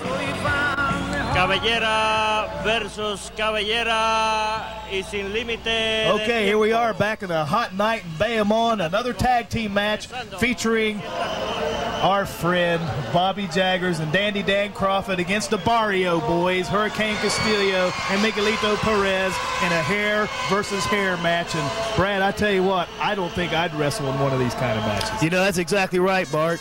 I mean, why would we want to sign a contract for a hair versus hair? Because there's no way they're going to share these great locks we have, brother. That's part of our image. Well, right there, you're looking at one of the greatest classic physiques in the sport of professional wrestling. Dandy the type of physique, I'm talking about Bobby Jaggers. The type of physique. Get out of here. The type of physique get out of here. Men would kill for. There's definitely been a payoff here somewhere. Because Bobby Jaggers, boy, he doesn't come as... He's been very successful, yes, but not because of his body. He's a bully with that body, but he's nothing compared to a muscle built like Dandy Dan Kroffat. Well, Ugo, let me try and put some kind of intelligent thought into. Now look at that. The Barrio boys right off the bat are jumping Kroffat and Jaggers, and they haven't even had a chance to get their Puerto Rican or their Caribbean tag team champion. They want to get a win fast. It's a hair versus hair. No time limit. Everything goes. And that's the only way you could beat the Kansas City Jayhawks when you attack them right from the beginning. Well, Ugo, that's just typical Puerto Rican style, is to attack a man from behind or two men from behind when they're not looking. Well, look at that. They're throwing, the Barrio boys are throwing into the scaffolding that was holding up, I don't know what they're holding up, the lights or something, but that's it really right, the lights. Difference. And, what's with the brawling outside the ring? It seems like everything goes. No disqualification. It's a war. Oh, look at that. Chair over the head of Bobby Jaggers. And, of course, I know Bobby's got a pretty hard head, and that might not affect him too much. But come on, Ugo. This is totally uncalled for. Well, the hair match, brings a lot more determination on the opponents because the loser gets their hair shaped right in the middle of the ring. Well, it seems like Castillo Jr. and Miguelito Perez would want to get their head shaped because it sure couldn't hurt their looks any more than they already are. I tell you, I think it might actually I think we're getting a little bit too personal here. Oh, no, we're not getting personal at all. Miguelito Castillo... Do I sense a little bit? Do I sense a little bit of jealousy here involved? No jealousy at all. Maybe some discrimination. Fact, if you'll just shut up and let me finish, I'll tell you where the jealousy is. The jealousy is the sensational Batten twins came to Puerto Rico and they took the tag team wrestling scene by storm. And Castillo and Miguelito didn't like it. Thought we were too big for our britches, and we went out there and proved to them that we're the best, and they just can't deal with that. Well, they used to take you to the gym almost every day and ride with you guys to all the towns. I don't know. Well, they were just trying to lead us along there because they're trying to come off being our friends when secretly they were plotting our demise, I think, the whole time. But I tell you, Bobby Jaggers, I think Capital Sports Promotions had something to do with it too, Ugo. There's Bobby here we go with Capital Sports again. Well, Bobby Jaggers is who is that referee? That's Frenchie in there. Ramos. Well, he couldn't. Well, he certainly couldn't. He's the owner of French's Gym in Brooklyn, New York. Well, he couldn't be any worse than Vikingo. So I guess as far as referee goes, it's a step up in the right direction. He's licensed by the New York State Athletic Commission, also by the New Jersey State Athletic Commission, and he has a license to referee in Puerto Rico and all the other Caribbean islands. You're right, that is Frenchie. I couldn't hardly recognize him with that shine coming off the top of that bold plate there. That's right. The gleam there kind of took my eyes off for a little bit. But here's Bobby Jaggers. Once again, I told you, Ugo, at the beginning of this match, the classic physique. I mean, think how many years, Brad, it took Jaggers to get the physique like that. Tell you what, Bart, a lot of intense training and a lot of hard workouts from his home there in Dunlap, Kansas, to get him in the shape that he's in right now, which is peak condition. I guess you have a comment on that. No, I'd rather just pass. That's a good idea, Ugo, because there's two of us here. I know you were tough and you were a wrestler at one time, but you got the state-of-the-art tag team wrestling sitting right beside you, so you better keep yourself in line. I don't want any trouble, boys. Well, if you just sit there and be a good boy, we might not take it out on you the next time on the pool table. There's Dan Kroffat coming up with a big knee to the midsection and a couple of hard chops to the chest. And there he goes. A big reversal right there. Oh, a big Mexican belly. Big clothesline right there. What a good follow-through by Hurricane Castillo. I tell you, I'll give a little credit here. A lot of credit is due here. No, a little credit. Look at Jaggers. Well, the bully in trouble. Look at that, 2 against 1. Naturally, they can be he's getting whipped. He is getting whipped. Well, now, see, Bobby Jaggers and Dan Kroffat have got to kind of take a little breather right here and get their they need more than a breather. Catch their wind and get their thinking back, and because Miguelito Castillo are hitting them with 2-on-1 tactics, and as far as I'm concerned, that's their typical way of doing things. They're hitting them with everything, and so far we have not seen a good counterattack by the Jayhawks. And Miguelito and Castillo came into the ring not being their favorites, so they have so they're far. certainly not my favorite. You know, Hugo, there's... I was talking about as far as winning the match. Not crowd-wise, not fan-wise. Well, there's a side headlock being administered by Castillo Jr. right there on Dandy Dan Kroffat. And there's a tag. That's illegal. I can't believe they actually made a legal move there. Oh, they always there's always what a move. There's a drop-down leapfrog, big double hip toss.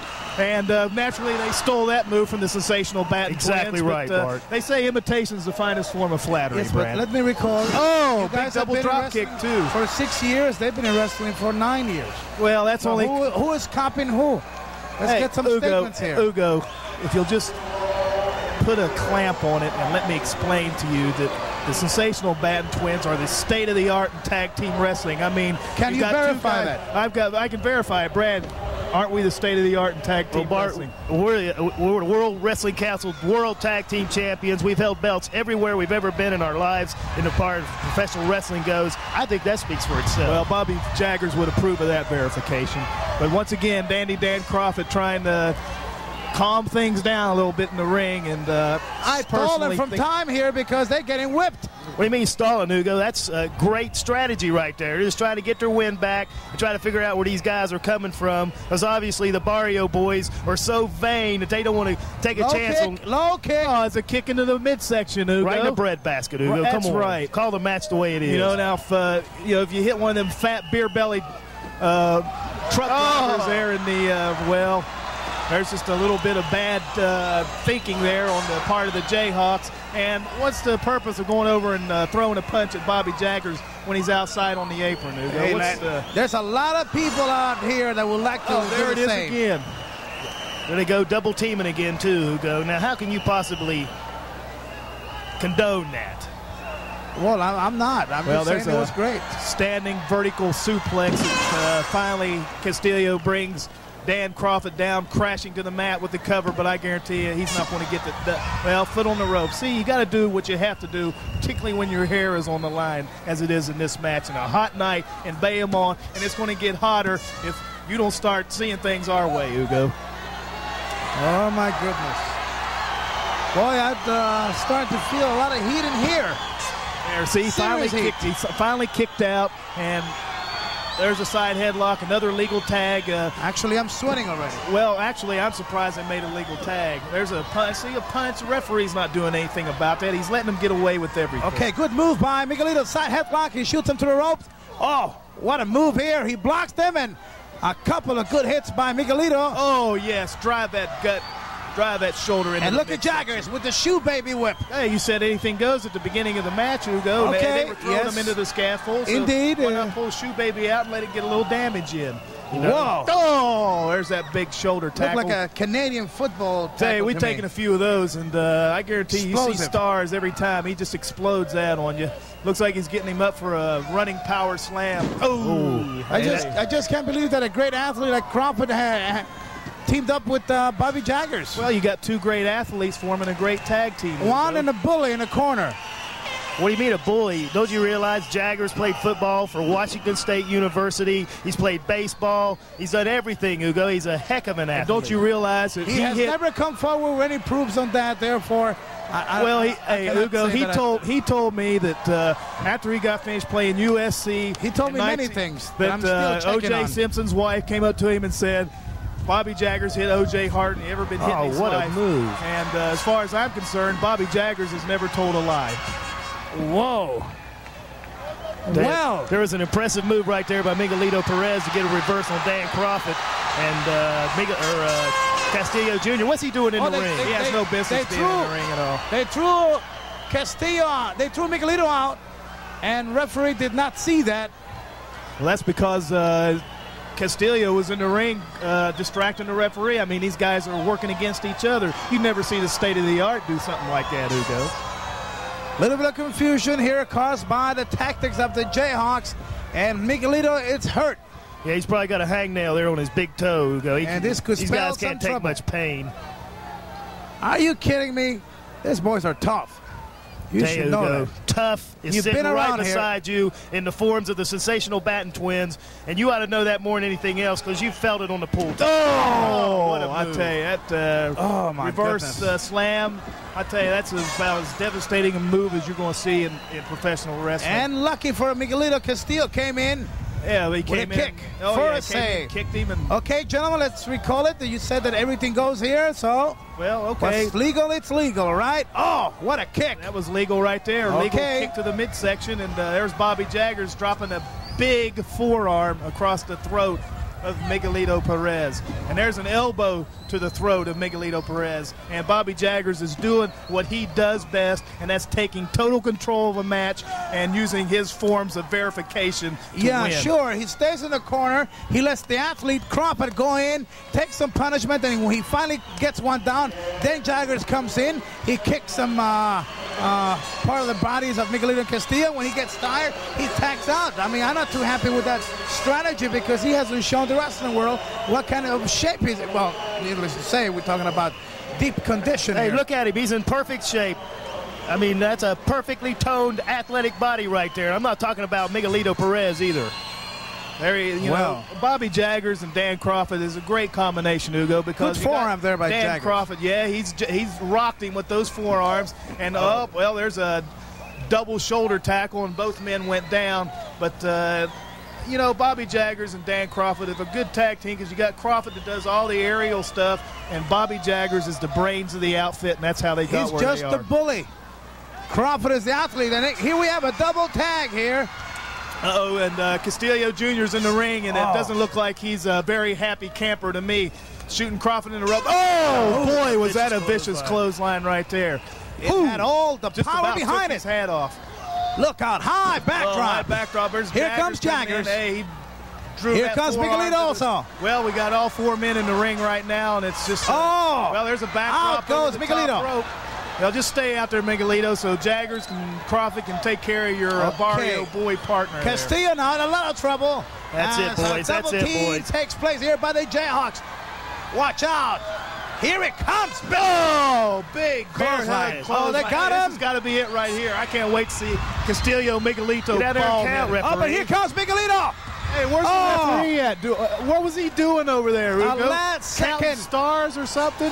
He's probably blinded by the Almost. sheen off He his must have gone to head. the Almost a Vikingo 3 School second. of Referee. Oh, Oh, he's up look on the middle out. rope. Oh, flying body press. But now Jaggers comes in. Hey, Okay, smart tag team wrestling. One Hugo. each then on that. Yeah, okay, they're even. Well, I'll give them that. And there's, Okay, they're exchanging some blows here. And another Well, I move by tell you, Castillo over we're the pulling out top. all the stops now, right into the mud. Of course, right we there. have to specify that the disqualification of the top rope rule was waived for this special challenge, hair versus hair match. Well, no, anything goes, Hugo, and that means you can throw a guy over good the block, top rope. good block. Good block Kroffat by Dan holding on. Kroffat. Castillo trying to suplex it. There, he shook his legs. That's it. Took him off I'm balance. telling There. you. Oh, look at that. And See? it's a tremendous athlete. Hey, he makes a save right there. If he hadn't done that, those guys would have good kick by two Kroffat. chrome domes. Big spinning kick by Kroffat. Oh, there's a small package by And Castillo. Jaggers comes right in. Hey, I tell you, these guys are pulling Okay, out all it's the Back stops. and really forth, getting- back and forth. Something's going to happen here, Hugo. Oh, Hey, I'm enjoying this because I know what the Beautiful Barrio action. boys are going to Beautiful look action like here. with the bold-headed Oh, powers. Oh, fascist power But slam. here it comes, Hey, Jaggers. had to save it right there because that's not too many Oh. people Yeah, get because up they and were get getting a whipped. power They were getting slam. whipped, and you know it. Well, all four men Okay, once 4 again men in back the in the ring.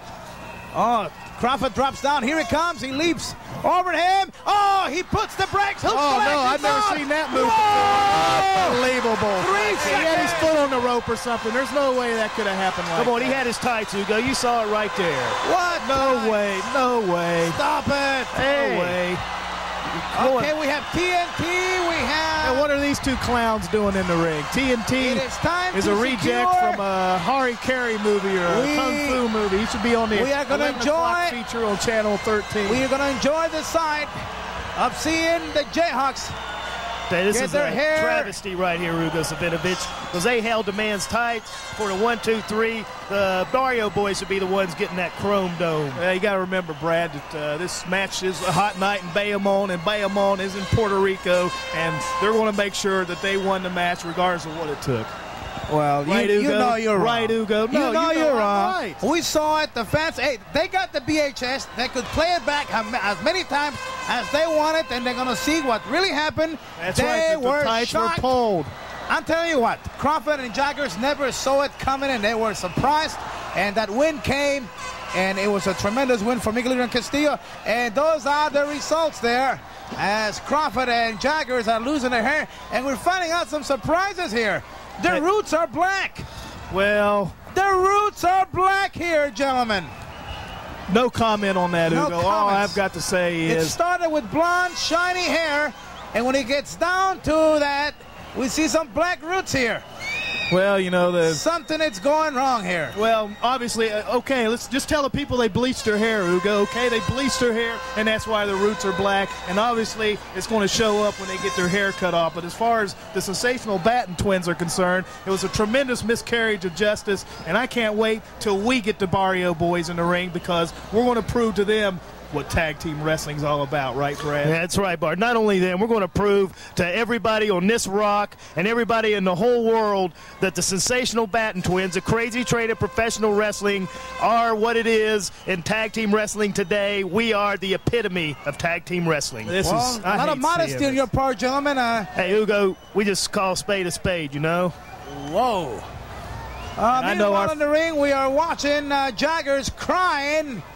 Like a big crybaby. This is, you know, these people at home. If you got a chance, you fat beer belly guys, go ahead and go up and get you a beer. Oh, wait a minute! Wait a minute! Now you're looking at my belly. See this. Now you're looking at my belly. I think now you're getting personal because I don't have time to work I'm talking about beer. I'm not talking about Cutty Sark, Perrier, and a twist of lemon. Well, you should not be looking at. Okay, I do have a belly, but it's, you know, I'm a busy man. I don't get that much sleep either. It's tough. We know that's a fact. We have the Jayhawks crying.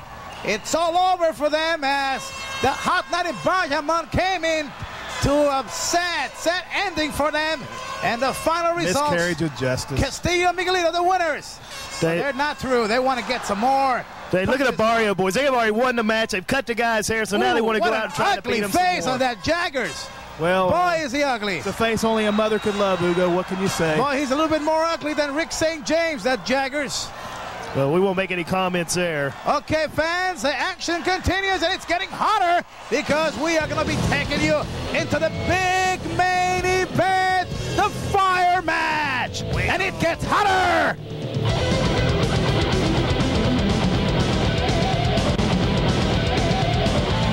Okay, it's main event time as the fire match. It features Hercules Ayala against Carlos Colon. That's right, Ugo. Let me just go ahead and introduce this match. That's right, it's a fire match. Hercules Ayala against Carlos Colon. A fire match, a hot night in Bayamon. And you know, you people out there, you're not going to be able to smell the burning flesh. You're not going to be able to smell the singed hair. I know you're tired of Ugo Savinovich contaminating your mind. You had nothing to say. We got everything to say. A hot night in Bayamon, baby. Fire match, Hercules Ayala against Carlos Colon. You people out there have never seen anything like it before, have they, Brad? That's exactly right, Bart. So all you fat, beer-bellied truck drivers and rednecks out there, you sit back. Hey, get out of here, Ugo. I got the microphone now. Sit back in your chair, pop the top on that beer, and try to keep your buck-toothed wife under control from the sight and sound of sensational Batten twins, and sit back and see something you've never seen before, and that's a fire match brought to you by E&J Productions. That's right. So you rednecks out there, get ready for the match of your life, because you're never going to see anything else like this.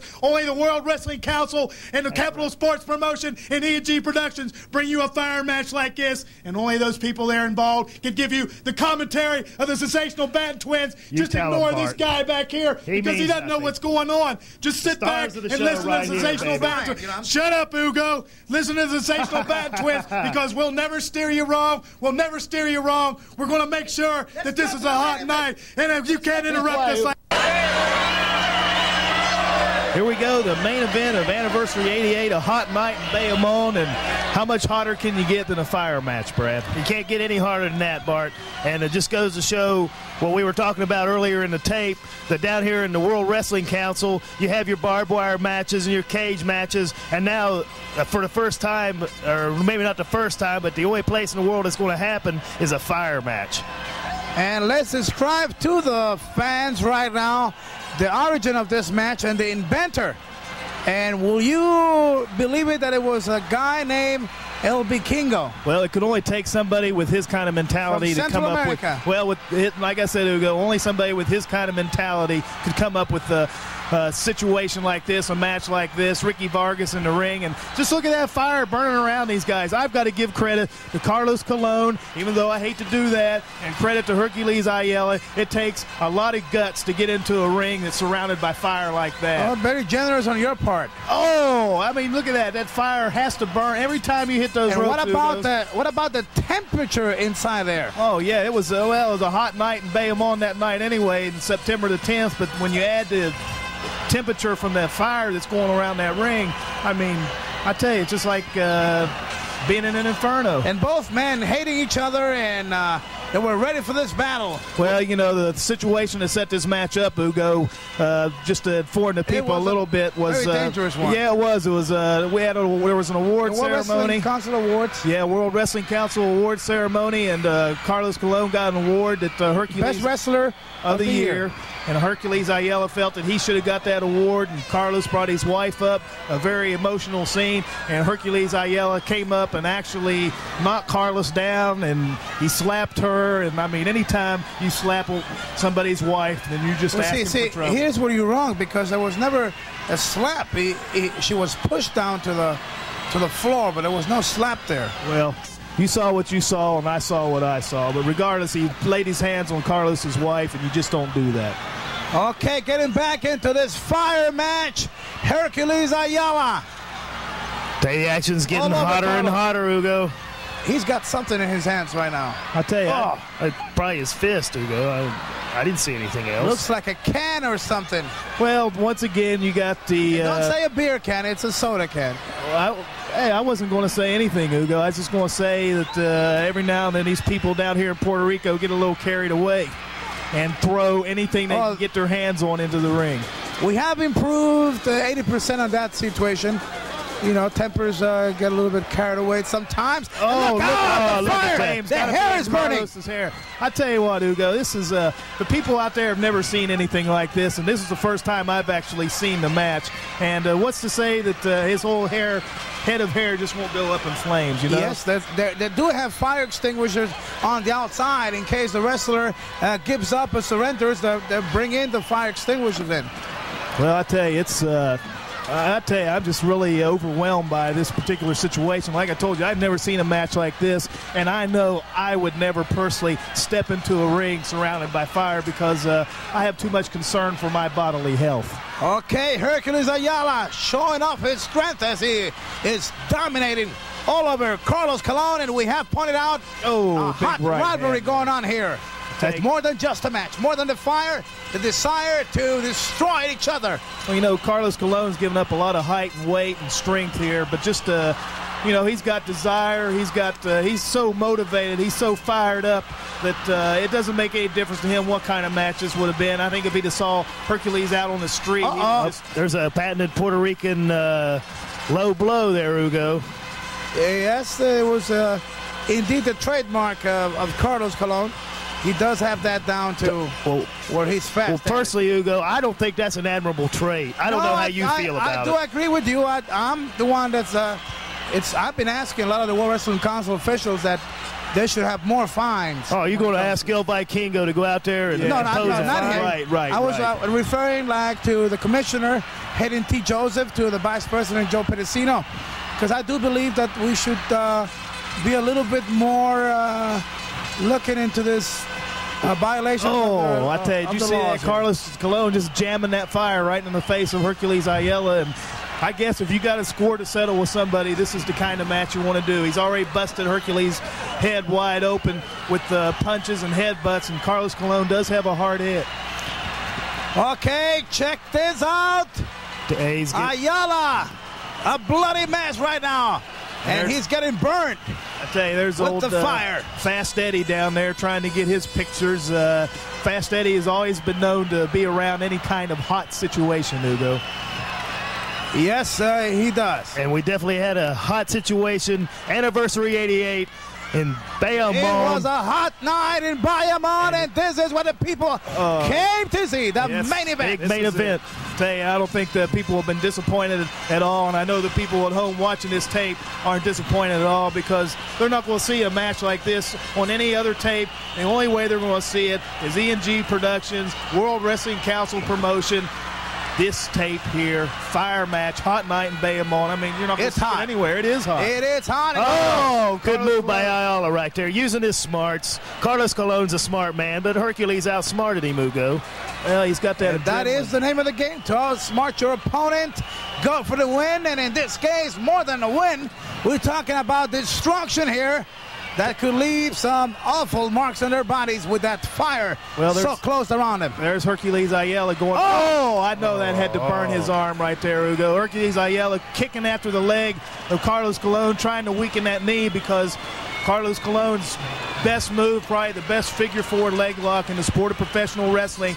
But Hercules Ayala doesn't have a bad one either. He has the inverted he has the inverted figure-4 leg lock, and he's trying to weaken Carlos's leg right here so he can maybe strap that figure-4 on him and end the match. There he is, just and at this time, the whole Coliseum, Ruben Rodriguez, and the Lobriel Stadium next door, when they were watching it in the big screen, it was a madhouse. The people were just insane as they could not believe all that fire and all the intensity of the both wrestlers in the ring. Well, you can see in the background there, Ugo, they're standing on their feet. They're excited. They've never seen a match like this. I don't know too many people have seen a match like this. I was ready to bite my nails. I tell you what, it was a great block there by Carlos because Hercules tried to get him in that inverted figure-4 leg lock, and Carlos just happened to almost cradle him out. Oh, look out! Oh, look at how close that flame is. Right to his arm. I tell you, it's to his face now. I believe he's got a little inflammation there in his arm. Yes. I tell you, look at that. He's trying to set his hair on fire. I tell you, there's no love lost, obviously, between these two wrestlers. That is right. Carlos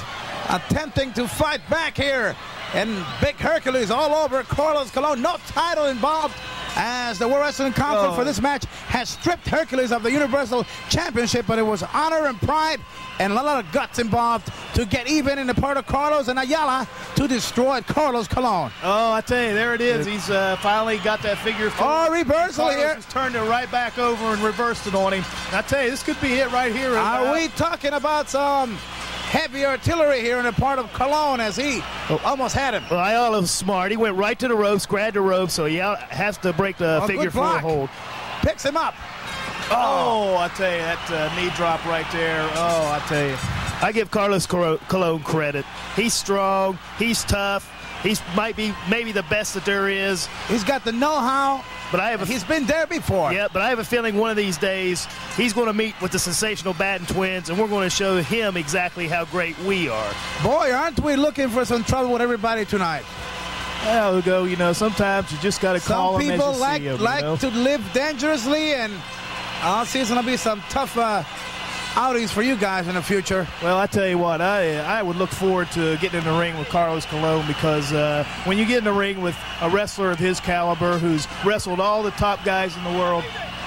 Okay, let's get back to the action here as Ayala is screaming in pain, holding on from the hands of the referee. He's ready to give up here, but he's fighting it hard. Ricky Vargas Benitez is asking Hercules if he wants to give up. I'm telling you, there's too much pride on the line here.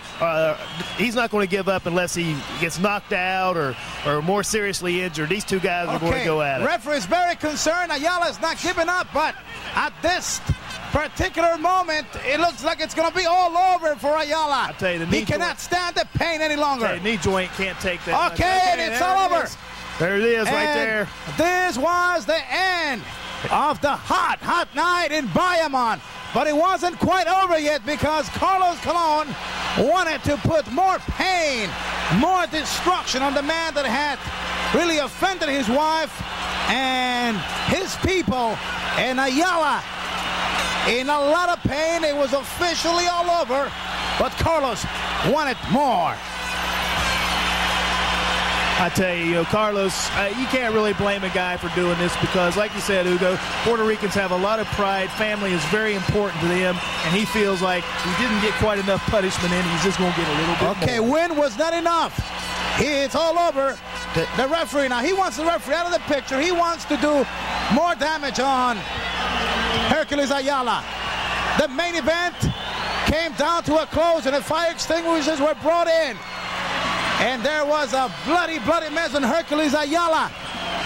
And it was all over for him, but Carlos. There he is going after him again, Hugo.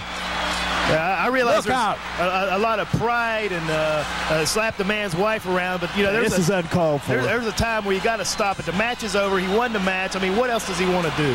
He beat the guy. He wanted to break both legs on Ayala. That's what he wanted. I had a chance to interview him after this particular match. And believe me, the intentions on Ayala were the same. Unfortunately for him, Carlos Colon secured a figure 4 leg lock. There was no escape for Ayala. And big anniversary came hard to an ending on Ayala. A bloody mess defeated by Carlos Colon.